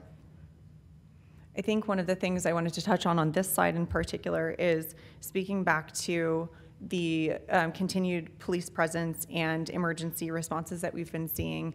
Just in this year alone, so January 1st to yesterday, our neighborhood has requested non-emergency and 911 emergency responses 6 times alone for that house. That's been a mix of continuous drug deals, possible overdoses, loitering, and suspicious activity, and most recently, drug buyers attempting to go into the wrong house at midnight, which I was watching, and we called 911 in response to that. The power to affect change lies within your hands, and we really need and would appreciate your support.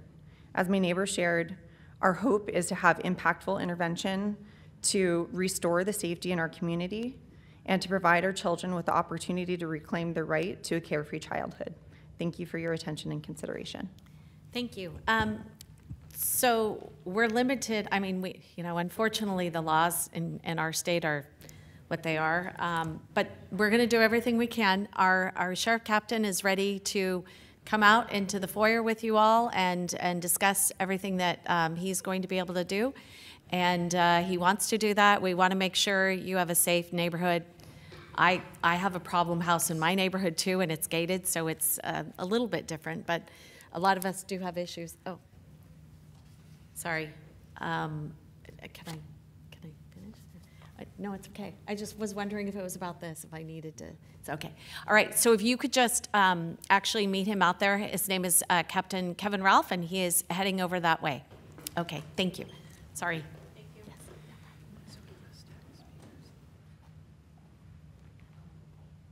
Okay. Okay. Yeah, sure. No problem. Yeah, no problem. Okay, and then for the rest of you that are still here this evening, we have a few speakers that wouldn't like to speak, but they have a statement that they would like me to read. So I will just say the statement once, and then I will say their name. So the statement is, I am a resident of Villa Serena. I am here to support myself and my companions. I desire a just and defined process. So that would be Elizabeth Sierra, Penny Wu, Octavia Carrillo, Antonia Montoya, Irma Raymonde, Irene Carrillo, Marina Ornelius, Salvador Gomez, Elizabeth Santos, Ernesta Flores, Justo Zarate, Ana Liliana Cruz, Eduardo Caleros, and Arturo Ramirez. Also, Simone Rincon. Okay, so all those residents, again, I will read the statement one more time, and that is, I am a resident of Villa Serena. I am here to support myself and my companions, and I desire a just and defined process. Thank you for having your voices heard this evening. And that will be the end of our public comment for the first communication. So now we will be moving on to new business, item number 11, which I believe we have a short presentation by staff or something along those lines. Thank you. Isaac? Yes, thank you, Or Madam Mayor. Michelle, sorry. Isaac Etchmendi, our Development Services Director, is here to present some information on the item that you request to be placed on the agenda that relates to bus-only transit lanes. Thank you. Thank you, Isaac. Okay, before we get started, a little bit on bus-only lanes, I wanted to kind of go over a few definitional items. So first, bus-only lanes are roadway lanes that serve as dedicated lanes for bus use. This can be done either through 24/7 use or through some kind of managed time period. The ultimate purpose of these types of lanes is to provide improved access to buses, allowing transit operators to improve frequency and timing of buses. Typically, bus-only lanes also provide buses the ability to bypass congestion on roadways, enhancing the ability of the bus to efficiently operate and improve ridership. So within this first slide that you're seeing before you is a center bus lane. What this is if you can imagine going down the center of the roadway, we have dedicated bus lanes. In this depiction, we have them going one each direction. With the main line of the roadway, that's the part most of us normally drive in our vehicles, on either side, and then depending on the configuration of the roadway, you might have parking, bike lanes, etc. So in the next slide, what we have is if that bus-only lane was on the curb side. These are similar to the center line ones, but these are adjacent to curbs. They function very similar to what you see with normal transit. They are also dedicated for bus only, but they might have pedestrian activity directly adjacent to them. With bus-only lanes, there are certain potential impacts. For example, with enforcement, if you have a bus-only lane, the police or sheriff in the city's case would need to enforce to ensure that there's not mixing of traffic along these restricted lanes. There's also additional signal complexity, particularly with median bus lanes. That is because typically the bus lanes are following a fixed route versus the movements of vehicles which are meandering and turning at each intersection. Generally, if you're doing these types of lanes and you have a roadway that you have no space to put in and widen, you're going to take these away from general throughput of your roadway, general roadway capacity, and general vehicular traffic. Additionally, if you're doing some of these things in the median area, you might choose to take a median away or modify the median substantially in order to accommodate that. So those are some of the potential impacts that bus-only lanes have. The resolution before you today has a couple of items in there regarding a policy on design of bus-only lanes. The bus-only lanes would be only available to be installed if it does not supplant a general purpose lane or a median. Additionally, if a bus-only lane would only even be viable if there was sufficient throughput of a roadway in conformance with our planning documents. So for example, San Marcos Boulevard is currently planned to be a 6-lane arterial roadway. If you wanted a bus-only lane on that roadway to even be considered per this proposed policy, you would need to widen the roadway to accommodate that. Additionally, any project which would propose to install a bus-only lane would be subject to City Council approval per this proposed policy. With that concludes staff's presentation, and I am available for any questions you might have. Thank you, Isaac. And so what actually brought this forward was in a Caltrans / Sandag meeting that Tess Sangster and I were in last year.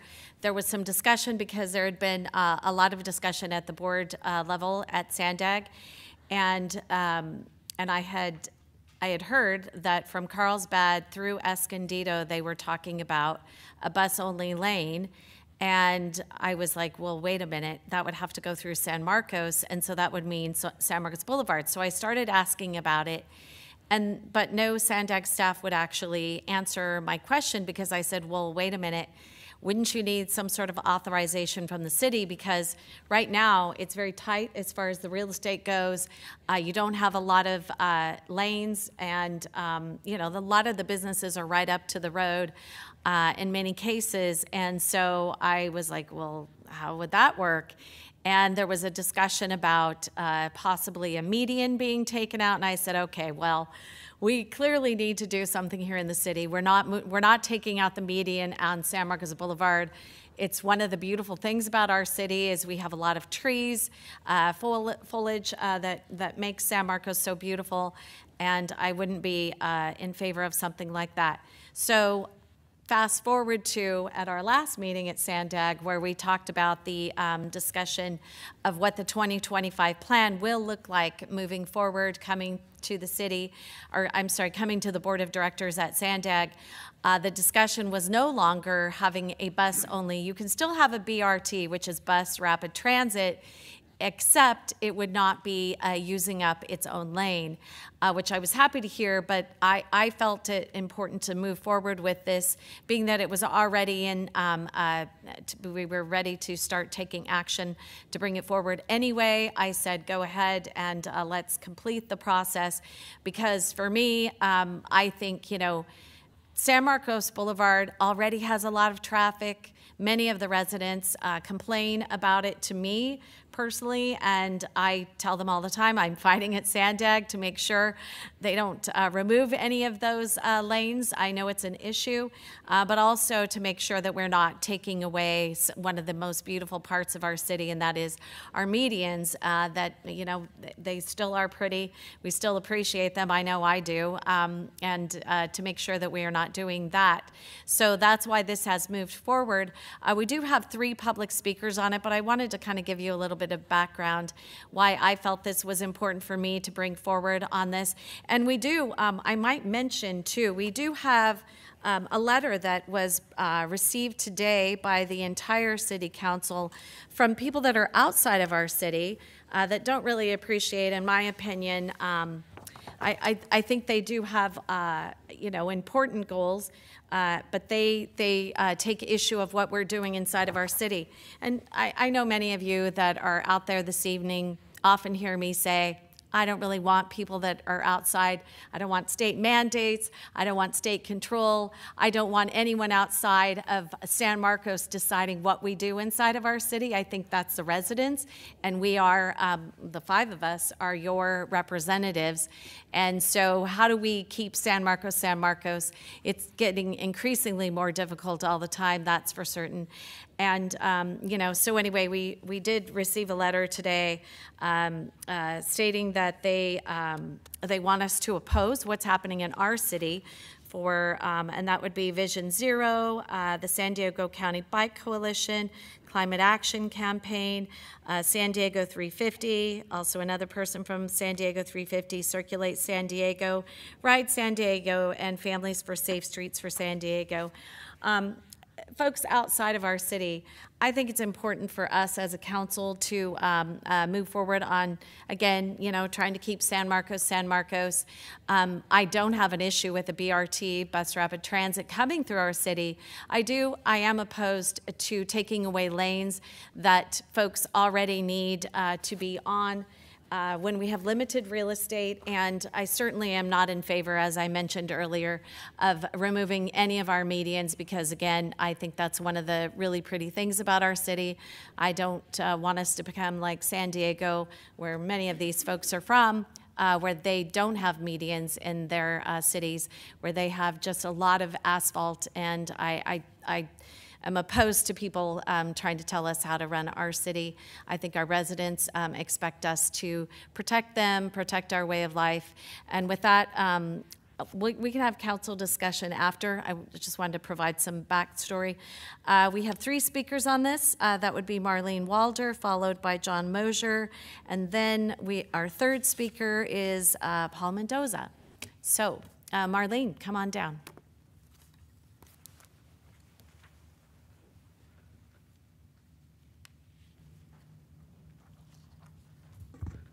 Madam Mayor, City Council, audience.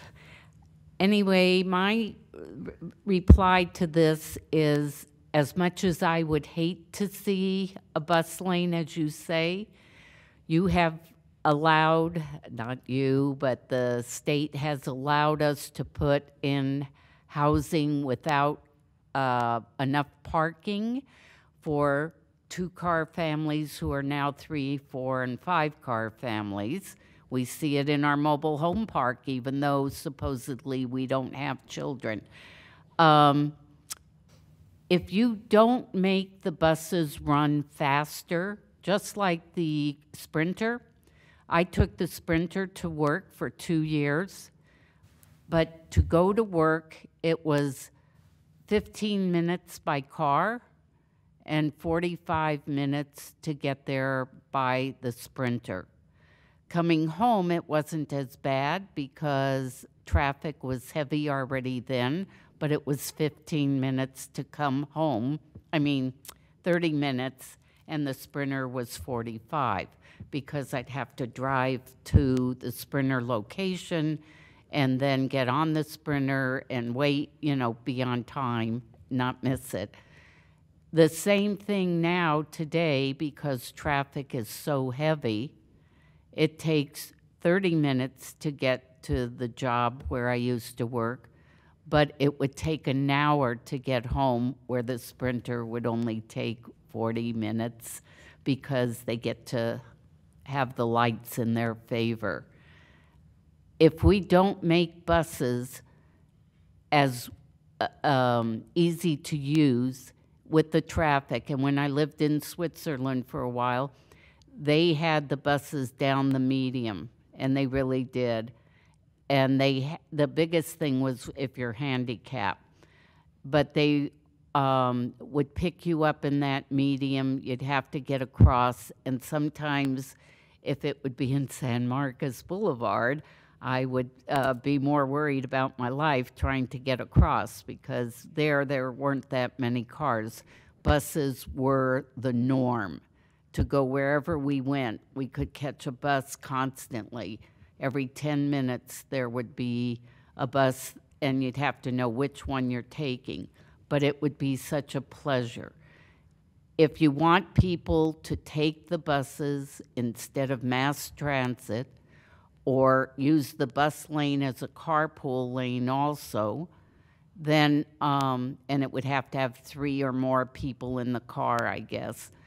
But that would be the only way to get people out of their cars, is if it would be more often and more current travel. And it may mean more buses, but smaller ones. Like the Sprinter I see is almost always empty. And when I used to go for work, there would only be about 12 of us on each car. There were 2 cars with the Sprinter. It was because it wasn't really convenient. I had to still walk almost a mile or half a mile to get to my job, but it was still better than taking a car, because we had no parking and there were 200 employees with 23 parking spaces. That's it. Thank you. Thank you, Marlene. And just for clarification, a BRT, bus rapid transit, doesn't generally stop very often, so it wouldn't be stopping on San Marcos Boulevard. It's from Carlsbad to Escondido, so it probably wouldn't even stop at all. So you're aware. Yes, it's a transportation from one point to another. Bus rapid transit, it's not a regular bus, so it doesn't stop very often, if at all. It wouldn't make a stop in San Marcos? Most likely not. So just to give you a little background on that. Yeah, thank you. Okay, next speaker is John Mosier, followed by Paul Mendoza.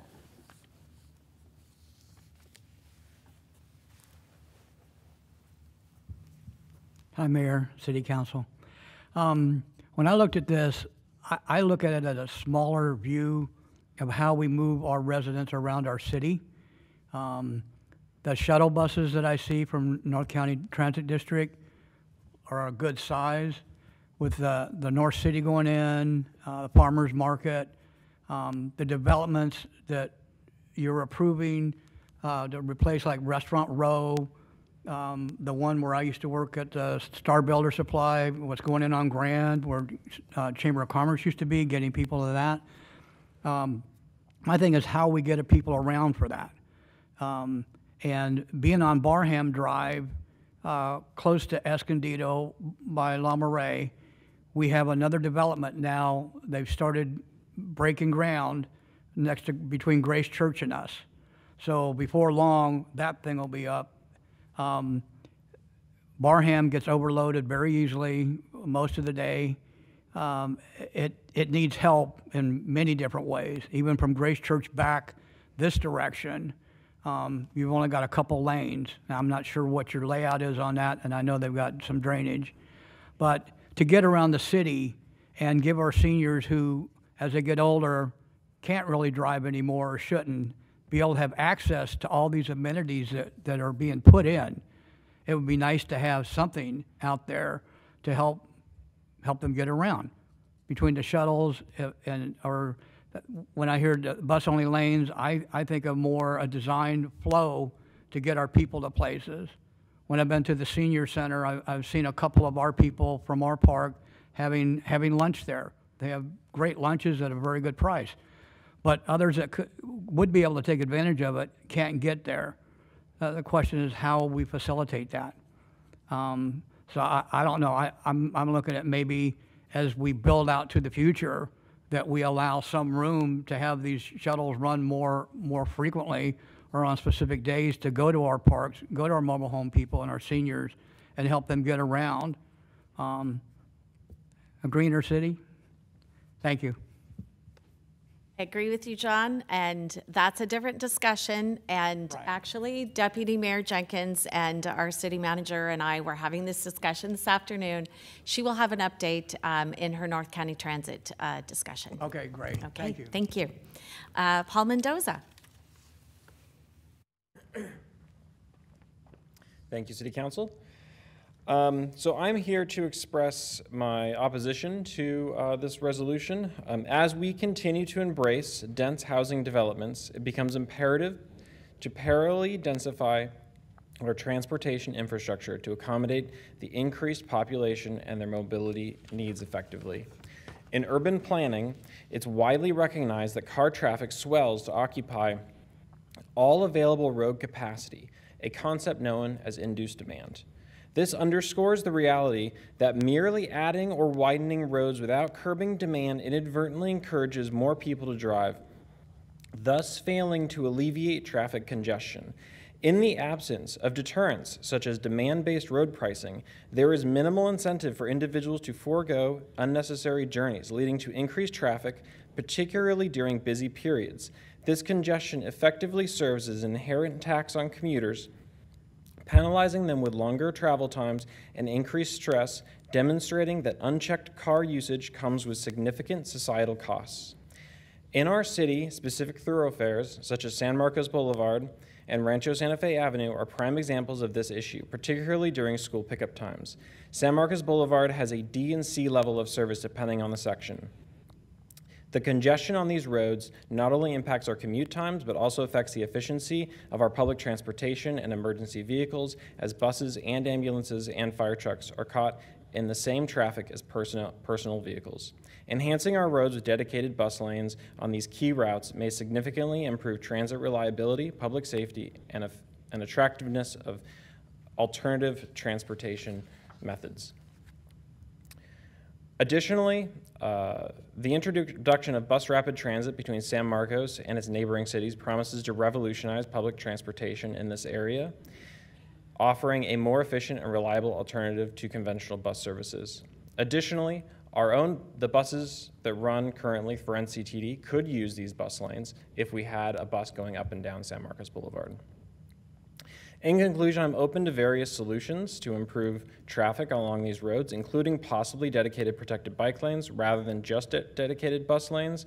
The key is not to dismiss any potential strategies prematurely. We should empower our city planners, regional planners, and industry experts to propose a range of solutions. This way we can thoroughly assess each option based on its merits and practicality for our growing city. I would just like to also add,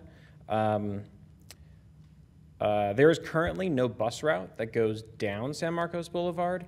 There's bus routes that go along San Marcos Boulevard in sections, but if you want to get from like from here to Carlsbad, there's no bus route that just takes you from here to Carlsbad. And there's a lot of homes that all live within the walk shed of San Marcos Boulevard that could, the people on those, in those homes, apartments, condos, could get on the bus and take it all the way to Carlsbad. But we don't have, we don't currently have a bus lane that goes, or a bus that goes down San Marcos Boulevard. And then I believe that it said, I believe, Isaac, you said San Marcos Boulevard is a 6-lane road? Is that in just sections, or are you saying that's the general plan? That's the current general plan. So the current general plan allows for San Marcos Boulevard to be 6 lanes. It also is intended to be a multimodal corridor, which means it gives a variety of different modes that will use it, including bikes, buses, etc. Okay, and then also in the picture that you showed where, well, lane was being taken for the bus, there was also a lane for cars that were all lined up. I don't think having along a high-value piece of property like San Marcos Boulevard, dedicating a lane like that to just cars being parked is an effective use of transportation infrastructure. And that's it. Thank you. Thank you, Mr. Mendoza. Okay, discussion with the council, among the council. Public comment, I guess, would be closed then. Yeah, thank you. Sorry. I would like to hear from the Deputy Mayor about the routes for North County Transit. I see buses on San Marcos Boulevard all the time, and I know that they plan their routes based on demand. So I don't have any of that information with me right now, but I made a note, and I'll find out about it. But, well, let me interject for 1 second, because I was on North County Transit for 6 years, and then I was chair for 2 years. It goes through a pretty in-depth process of adding a route and eliminating a route. It doesn't just happen overnight, and it is based on demand, and also it's about the impact on the community of whether you can add or whether you can actually get rid of a route. There are times where there are an introductory sort of short-term sort of route that can happen, but it really goes through a lot of, it's actually, there's a law that has to be followed. I forget what it's called. Is it like disparate impact or something? I forget what it's called, but it's pretty in-depth. So it's not just easily you add one, easily you take one away. It's pretty in-depth. But anyway, Councilmember Musgrove, maybe you want to just continue with your comments. you addressed my comments. Thank you. Oh, I'm sorry. Okay, anybody else? Yes, Deputy Mayor. So, couple comments that I thought of here. And Helen, I have a question for you. So if this resolution is adopted, if there are changes that happen at the state level that affect what we have approved or not approved, how would that impact this resolution? I'll give you the universally unsatisfying response, which is it depends. Okay. It depends on the scope and extent of whatever the state may do or the regional agency may do. As the city experienced, and all charter cities experienced with SB 7, when the state was stymied about making charter cities pay prevailing wage on their projects, they turned around and said, after SB 7, that you don't get any state money unless you play the game our way and you pay prevailing wage. That is likely something that would happen. This is a policy. It's an uncodified expression of local policy and objectives. So in terms of the strength of this versus the strength of a state or regional action that ties money to taking their conditions and requirements, I don't really lay odds on the local policy, frankly. Right. But it depends. It depends on the scope and extent of what action is taken by the state or the regional planning agency. Okay, thanks. That's what I thought you were going to say, but I just wanted to clarify. So one of the things we hear about all the time is traffic. And in my mind, yes, I agree, it'd be great if more people rode transit. Right now, as the way it is, they don't. There are plans in place to increase bus ridership, to increase times and all of that. It's not going to happen right away. In my mind right now, if Sandag came down on us as the road stands right now and took a lane away from us, I cannot imagine all of those cars going down one lane. The other thing is talking about the general plan update that Isaac mentioned, and the 6-lane possibility there. In my mind, that complete street's going to have to be completely reviewed as part of the, what's that part of the general plan where we talk about? Mobility, thank you. Because that may not be realistic as we get to that point in the future. So as of right now, I think the mayor is right when she made the comment that we don't like people outside of San Marcos telling us how we should make our decisions and do things, because I think to give up a lane as it sits right now with the configuration would be a huge mistake for our residents. So I am supportive of this. I think it'll change in the future. It could, and Yeah. this is a policy. Remember, it's a policy. Right. And if you look at, for instance, you know, I talked a little bit about the amount of real estate that we currently have. Many of the businesses are really close to Yes. San Marcos Boulevard. What are we going to do? Are we going to start allowing businesses to be impacted by a BRT coming down the middle when it doesn't have to be a dedicated lane? It could still run on San Marcos Boulevard. It doesn't necessarily have to take any of our real estate. Again, back to the point of local control is definitely the best way, in my opinion. I object all the time when the state passes things. They don't know. I mean, they're always passing policies that affect our community substantially. I mean, I think that all of you out there have people that you can elect in office, or you don't have to elect us. But we're here to represent and fight for your interests. And part of that has to be that we will retain local control. And, you know, having a BRT, like I said, I have no problem having a BRT.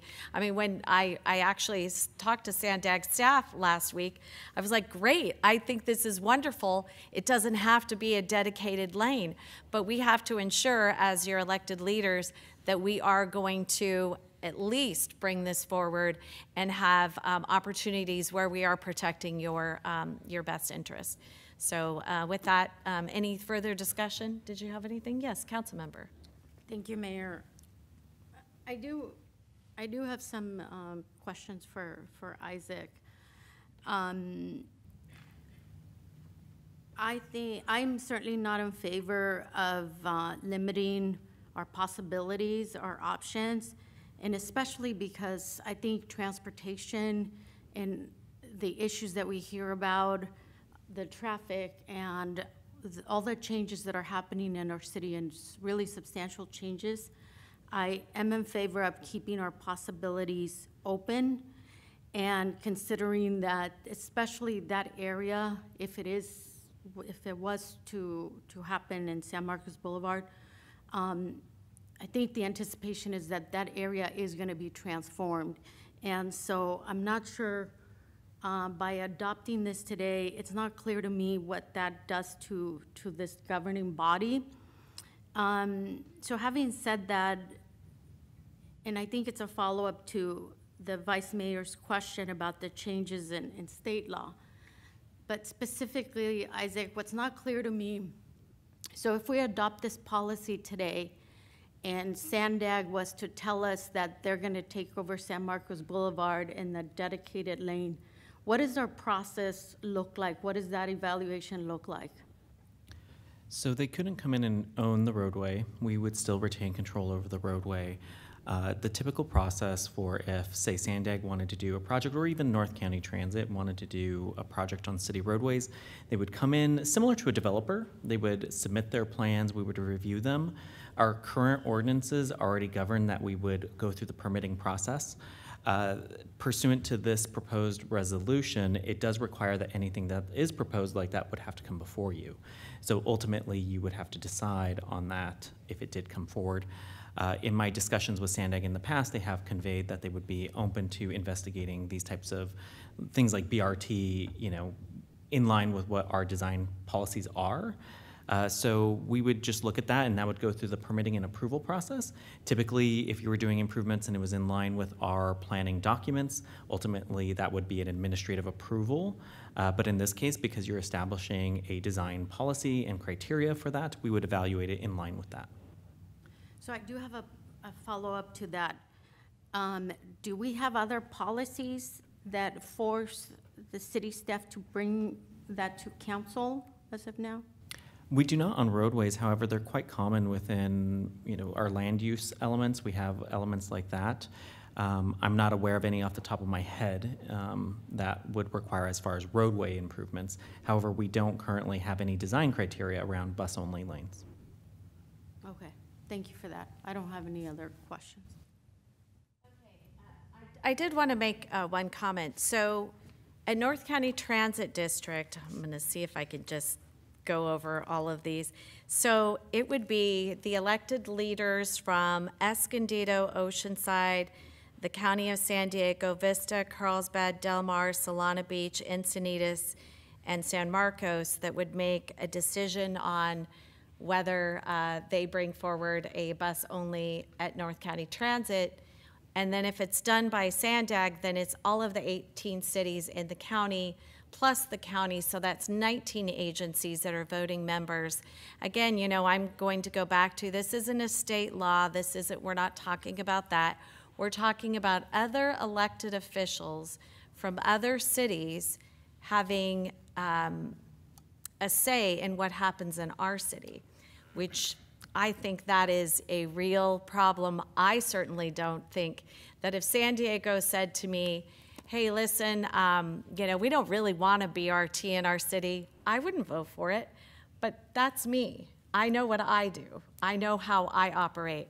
I don't begin to tell anyone in Escondido what they should have in their city because I don't feel that's my purview. I think that, you know, when we adopt policies countywide, I certainly, you know, I'm certainly try to give the most leeway for any elected official that's representing their city to keep their city the way that they like their city. I don't think that, I think one of the things, people love living in our city. I think it's because we have a way of doing business, but it's not like that in every other city. So for me, and then, you know, there was some discussion about charging to drive on lanes in our city, which I am vehemently opposed because honestly, our low-income residents would be hurt the most by that sort of a policy. I absolutely do not believe that we should do anything. I mean, gosh, people are having a hard time putting food on their table, and I wouldn't want to affect their lives anymore in a negative way. I think it's really important that we work for our citizens, protect their investment in our community. A lot of people have lived, and we heard from a lot of residents this evening even, that have lived here for decades. And so for me, I think we need to do everything we can to protect our community, to keep it the way that it is. A lot of people really do love living here. I think that has to do a lot of different things or different reasons, but one of it is, you know, I don't want to lose our medians. I think that doesn't make any sense. But I also want to make sure that people can move freely as much as possible. Having a BRT without an actual dedicated lane, because there is no real estate for it, and I don't care if it's today or 10 years from now, I vehemently am opposed to allowing any elected officials from any other city have control over what happens in San Marcos. So that's where I stand. So I would make a motion to approve. And yes, you can still speak. Thank you. Is that it? Okay, go right ahead. Yeah, well, thanks, Mayor. I appreciate it. And I wasn't not going to call on him, by the way. I know I'm kind of small and quiet over here in the corner, but You're not at all. I'm in agreement with you, and for me, this is actually very much a local control issue than anything else.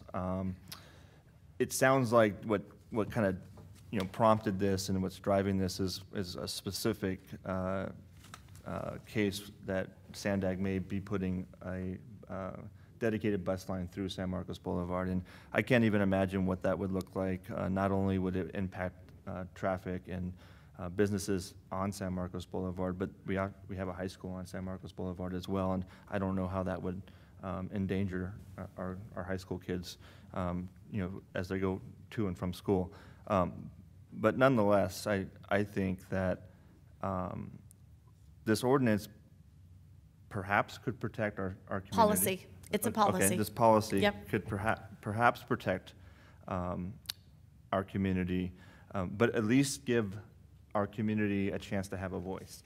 I'm all for mass transit. I'm all for finding ways to move people around more efficiently in a clean way, but I also want that to be a conversation. I don't want anybody from outside San Marcos coming to us and forcing something on us. I think some of the conversations that we've had tonight about the drug issues and crime is a direct result from policies, statewide policies, that have removed some of the teeth that law enforcement has to enforce that, and it's a little bit out of our control. And now with transportation, we're faced with that threat again.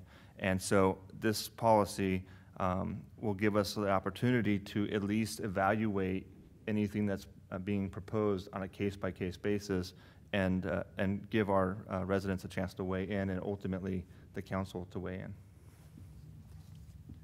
Was that a second? Second. Okay. A few more comments, Mayor. Yes. Not talking about buses, but talking about local control, there's a real-life issue occurring right now, and it does involve Sandag, and that's with the city of Del Mar and the relocation of the tracks. And Councilmember Terry Gasterland is their representative on Sandag. She and her fellow council members are trying to come up with a solution that protects the city. It's a city of 4,000, but it is a city, and the residents care about their community, and they do not want to be railroaded, not to be punny, or buffaloed into what other people think are good for that city, because they have to live with the end result.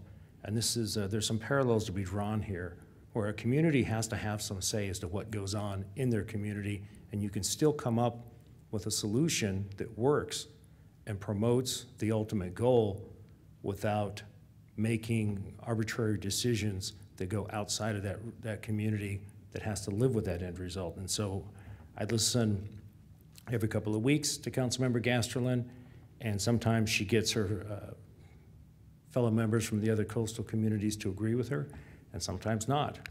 But they do talk about it, and I know they are struggling right now with undergrounding railroad lines, moving them away from the coast, and it has to do with the erosion, but then where do you put it?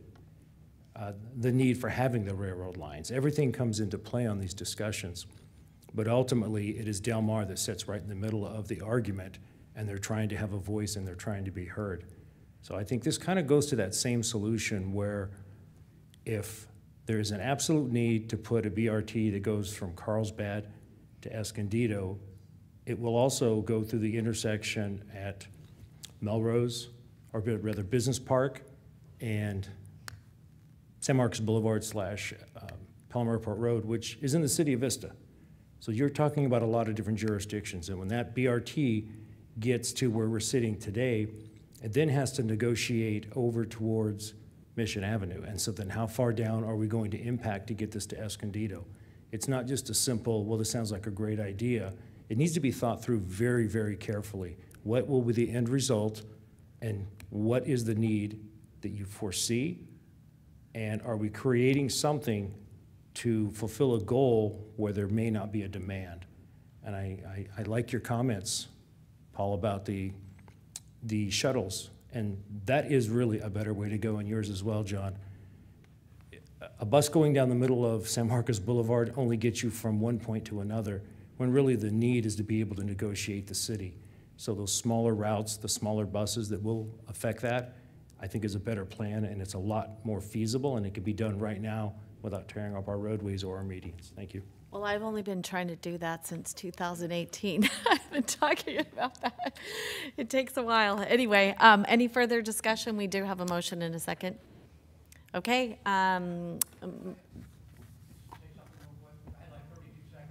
Sorry, no, sorry, She said no, Mr. Moser, thank you. Sorry, we've already passed that. We're actually ready to vote. Okay, we have a motion and a second. All in favor? Aye. Aye. Any noes? No. Okay, motion passes 4-1.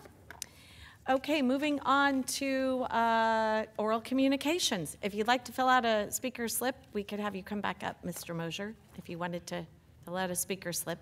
Actually, I think we could have you do that later. You could just come up and if you had something to say. Sorry, we're not supposed to let... it wasn't a change. All I was going to say was, looking at development, and since I've been involved in some over my time, when he's talking about a future layout of 6 lanes on San Marcos Boulevard, where are they picking that up from? How do they plan on getting the width? Are they taking it out of the sidewalks, or like you talk towards the businesses? That's what I meant. It would be nice to see what he's talking about, how they would achieve that, because that could potentially impact the medians in the middle as to where that space physically is and what legally the city owns to create that. That's what I was trying to get at. Okay, thank you. We have easements, but we don't actually own the property. So right. Yeah. Okay, thanks. And in many cases, as I mentioned earlier, there is real estate that's right up to the street almost. Okay, moving on to so no more oral communications, correct? No. Okay. Reports, Sandag.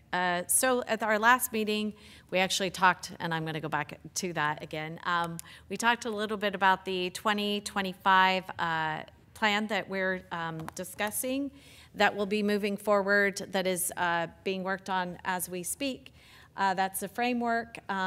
We talked about the San Marcos Boulevard BRT, which I had already mentioned, that they are no longer saying that it needs to be a dedicated lane because feedback was not that there needs to be a dedicated lane. And I believe Carlsbad is going to be taking action on that. I know for certain the city of Escondido is going to be bringing forward a policy as well against a BRT dedicated lane due to the real estate issues, the same as ours.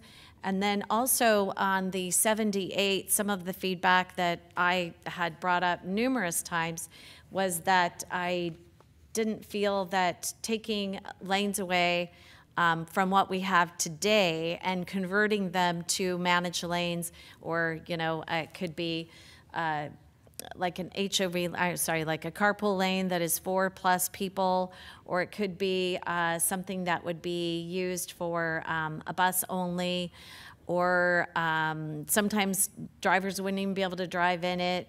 Anyway, I had opposed that. So now that now there's been a lot of discussion on that, and that's no longer on the table. So they're not talking about converting a general purpose lane that is there today on the 78. And then one of the things that I have been bringing up for quite a while, I feel like it's a win, is right now, I don't know if everyone knows this, but from Riverside to San Diego, it's really congested getting people from Riverside County down to San Diego. There used to be a BRT, bus rapid transit, from Riverside to San Diego County going to the Escondido Transit Center. And I've brought it up numerous times after discussions with Palomar Hospital, and then also CSU San Marcos, and then Kaiser Permanente folks. And so what there is discussion, and they're trying to get it in the plan, is, and they're working on it, is a BRT from Southern Riverside to actually San Marcos, not the Escondido Transit Center, landing at CSU San Marcos, and that would be able to help the folks get to Kaiser Permanente, to CSU San Marcos, and then also Palomar Hospital, which I think would be a huge win, because if you look at what's happening right now, again, it used to be an actual route, but it was discontinued.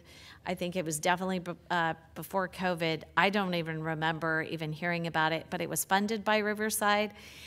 So now it's there's discussions of having it funded between Riverside and then San Diego County. And I had actually spoke to a while back, a gentleman that was running for, he still is running, actually, I think his election's this year, the county supervisor for Riverside, and he was saying he would be in support of this as well. So hopefully we can definitely get an appetite for Riverside to pitch in some money, for San Diego to pitch in some money, so it doesn't fall on any one county, because it can be expensive, but I think it would be very beneficial to our two counties to get, unfortunately, we've pushed people so far east and north to Riverside because housing is so expensive and we're not building enough of it. Not we as in the city, but I'm just talking about the county. And so again, I think it would be very beneficial for our county. So did you have anything to add to that, council member? Actually, I don't think you were at that meeting. Okay, then next would be League of California Cities, Councilmember Musgrove. We met yesterday and we were introduced to our new League of California Cities president, who is the mayor of Fowler, about a half hour south of Fresno. His name is Dan Parra. Some brief introductions and some of the guidelines, or rather goals for the upcoming year. And we had a presentation from Amy Fawcett, who is now working with San Diego State University, and she brought, I think, maybe a half dozen from their School of Public Affairs, and they are trying to get off the ground an elected officials orientation program where they would present regional and local issues of concern for elected officials within San Diego County. It would be designed for those officials who are already in office as opposed to those who are running for office. So some of the comments that we had on sidebar were it would be more advantageous to educate people who were considering running as opposed to those who are already in office. So that'll be something they'll work through.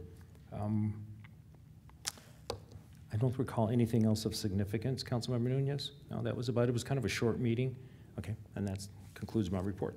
I agree. How did they come up with after you're elected? Because there's a total disconnect between what the school district does, what the water district does, what the city does. It seems like it would be easier to help folks understand the connection prior to running to office, because there are a lot of, and then also the state and how the county and the state have laws that govern us as well. I agree with you. I think they should revisit that. I do want to mention, Mayor, they said that they're in the infant stages, so they did mention that they've done a city manager survey. I don't know who they went to for that survey. It seemed like that was the first one they did. They had one for us, right, that they asked us to complete. And so I mentioned that because it's still taking shape, and I don't think they know yet exactly what it was going to look like. I do remember them mentioning that they want to definitely help train the newly electeds. So it's similar in a sense to what the league already does, but they want to focus on obviously the local in our region. Yeah, so if you could lodge my feedback, that would be great, because I don't think they should do it after the fact. I think getting folks educated in the beginning actually would be more helpful. I put that in my comments when I completed the survey. Great. Awesome, thanks. Yeah, I mentioned that because I think we should definitely keep an eye on and help obviously shape it if it does come to fruition. Council member, one of the things that I was surprised nobody asked where the funding's coming from for this new program. Did you happen to ask any of the San Diego State team? I don't know where they get their money, but they seem to have plenty of it. I did ask the assistant city manager, Dave, who was also presenting. He said they're not sure exactly what the funding is going to look like, but they thought somewhere between $250 to $500 for the program, depending on how it all plays out and what it shapes up to be.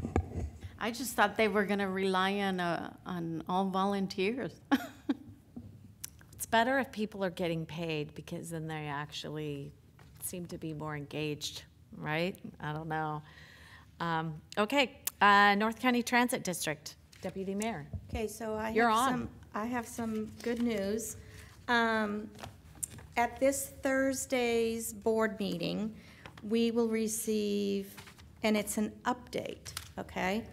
We're not voting on it, but it is an update.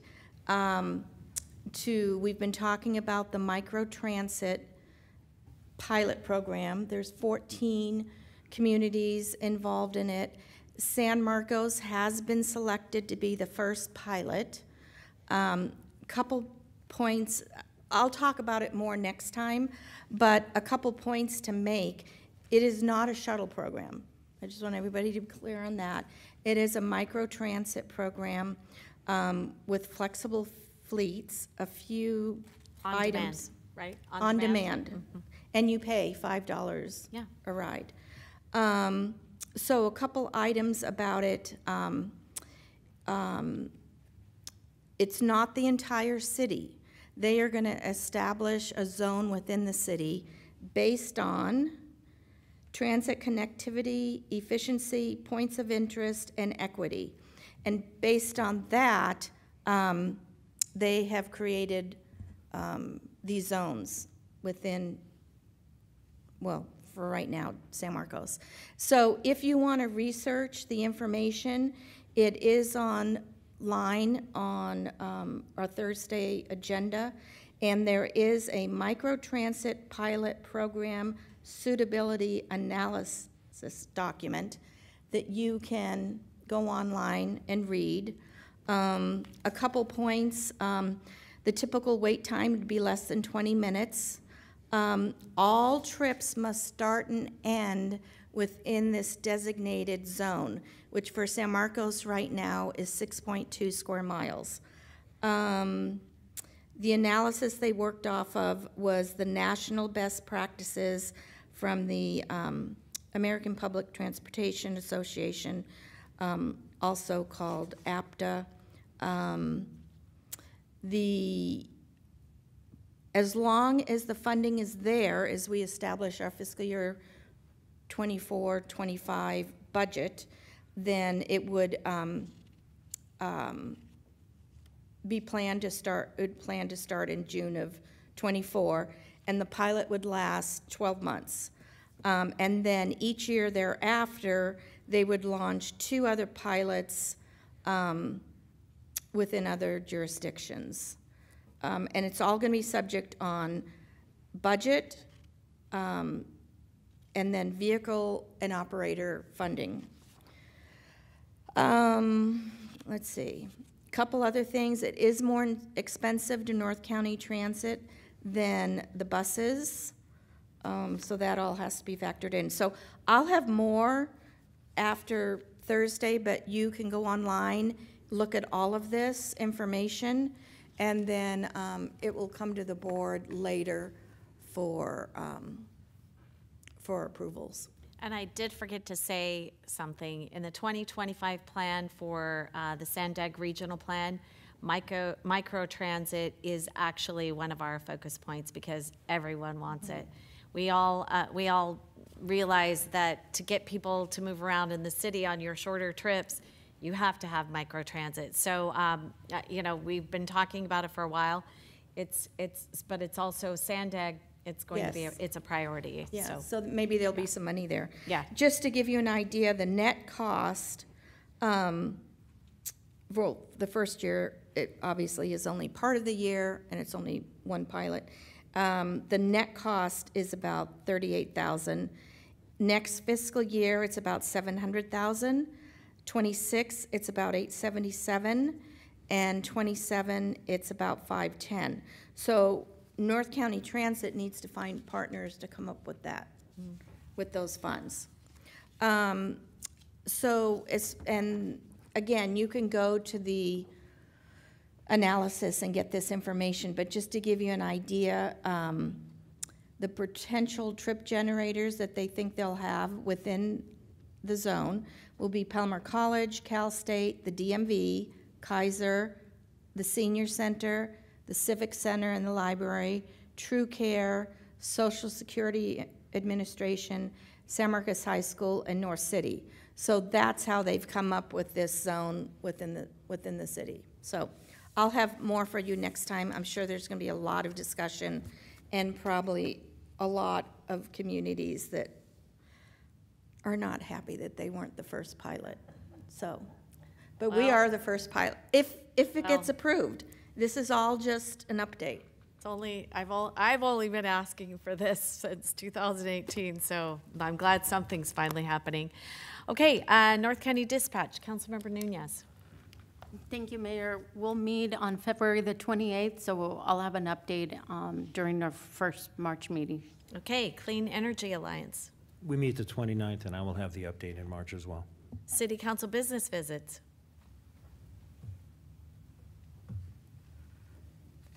She's pointing at you, so I'm imagining it's Councilmember Nunez and Musgrove. We both went on a business visit to Bella Gala event hall, which, for reference, is right at the intersection of Discovery and West San Marcos near the Rock Church. In fact, they probably share a common wall. On San Marcos Boulevard. On San Marcos Boulevard.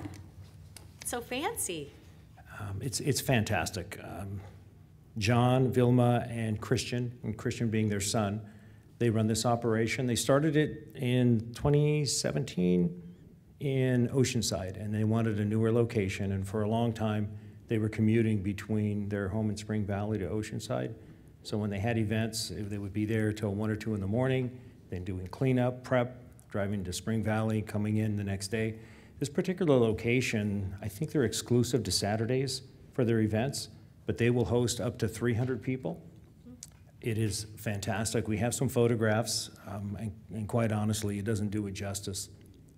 You could drive right by here every day and not know what's inside there, and they have everything. They don't have a kitchen per se. They have a staging area, so they work with caterers, but they have a dance floor. You can see the dance floor right there. It has the illuminated glass panels. Wow. They have laser lights. They have a fantastic sound system.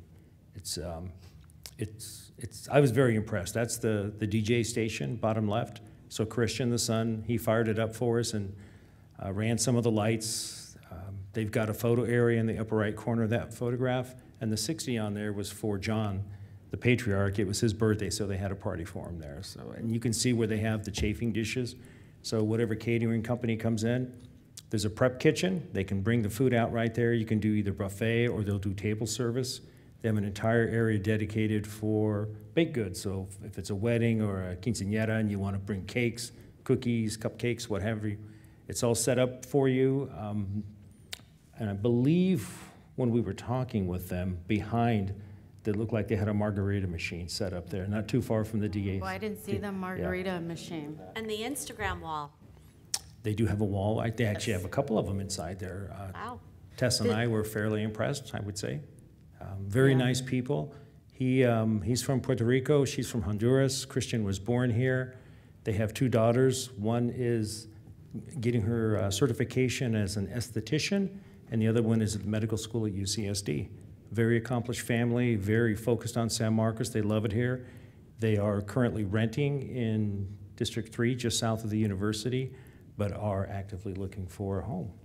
I was just getting ready to ask if they moved from Spring Valley. Yes. They did. They're living in San Marcos. Just the nicest people, and they are just so completely dedicated, and it's just fantastic. You have to go in there and just take it in. No, and in fact, I would encourage, if you drive by, you'd never know it's there. It's right next to the Rock Church, and it seemed like they had walk-in hours, right? People. I asked if they were there open yesterday afternoon. Was it yesterday afternoon? Yes. It had to be. It wasn't on Sunday. They opened it up just for us. Oh. But they do well enough that they make it almost exclusively on Saturdays. And I think they would make an adjustment if it was a special occasion, but they're booked solid. So it's not something you can just call up on Friday and say, can I bring people over? But they have a pricing menu based on the number of anticipated attendees, 100, 150, 200, 250, up to 300. And then they make the adjustments with the seating so that it accommodates that group. They have areas set up where there's a photo booth, and then there are the real nice high back chairs. So if there's somebody special that is being received, there's an area for them to sit so they can, greet the people that are coming in there to congratulate them. They thought of everything. They have a changing room in there too. So like on a quinceañera where you have the girls come in and they need to change their outfits, there's a room dedicated for that with a dedicated bathroom right next door, a little makeup area, in addition to other restrooms that are further down on the other side of the room. They have thought of everything. It's really nice. They really have. They said they take care of all the details. Their prep kitchen is larger than a lot of business kitchens, but it's dedicated just for the caterers to come in, set up, and then get the food out. Yeah, it really is a beautiful venue. We have a lot of caterers in San Marcos too, so. They use them. Yeah, great. Okay, anything else? Okay, San Marcos Creek project. I know. All right, not much to report out today. Rains delayed construction over the prior week, of course, but this week we're continuing to work on the park and working on the landscaping of the roadway, as well as finishing details like restoring the lighting at the entrance of the mobile home park. So, finishing touches. I saw that they were pouring concrete this morning at the Ralph's Shopping Center on that corner. I'm assuming that's somehow connected to all of that because part of the road work is right there at Twin Oaks and Barham, right? And Discovery? Okay, you don't have to answer me, but I saw a lot of concrete going on. It's actually not the road, it's the sidewalk improvements, but I think it all kind of goes along together, yeah. Mayor? The finishing touches, yes. We don't often hear a lot of positive feedback, so I did want to just share for staff and Michelle that this morning when I was at the Chamber of Commerce event, I did have a couple of local business owners come up and thank me, even though it was really you, for opening up Via Veracruz Bridge, and that they're very impressed with how it's coming along. Did it flood? No, it worked as it was supposed to, and the water was flowing in the channel, but it didn't flood. So Isaac did his job. We fared much better than San Diego. There was a lot of flooding in San Diego, unfortunately. Okay, any other council commentary? Happy Valentine's Day tomorrow. Okay, all right, with that, this meeting's adjourned.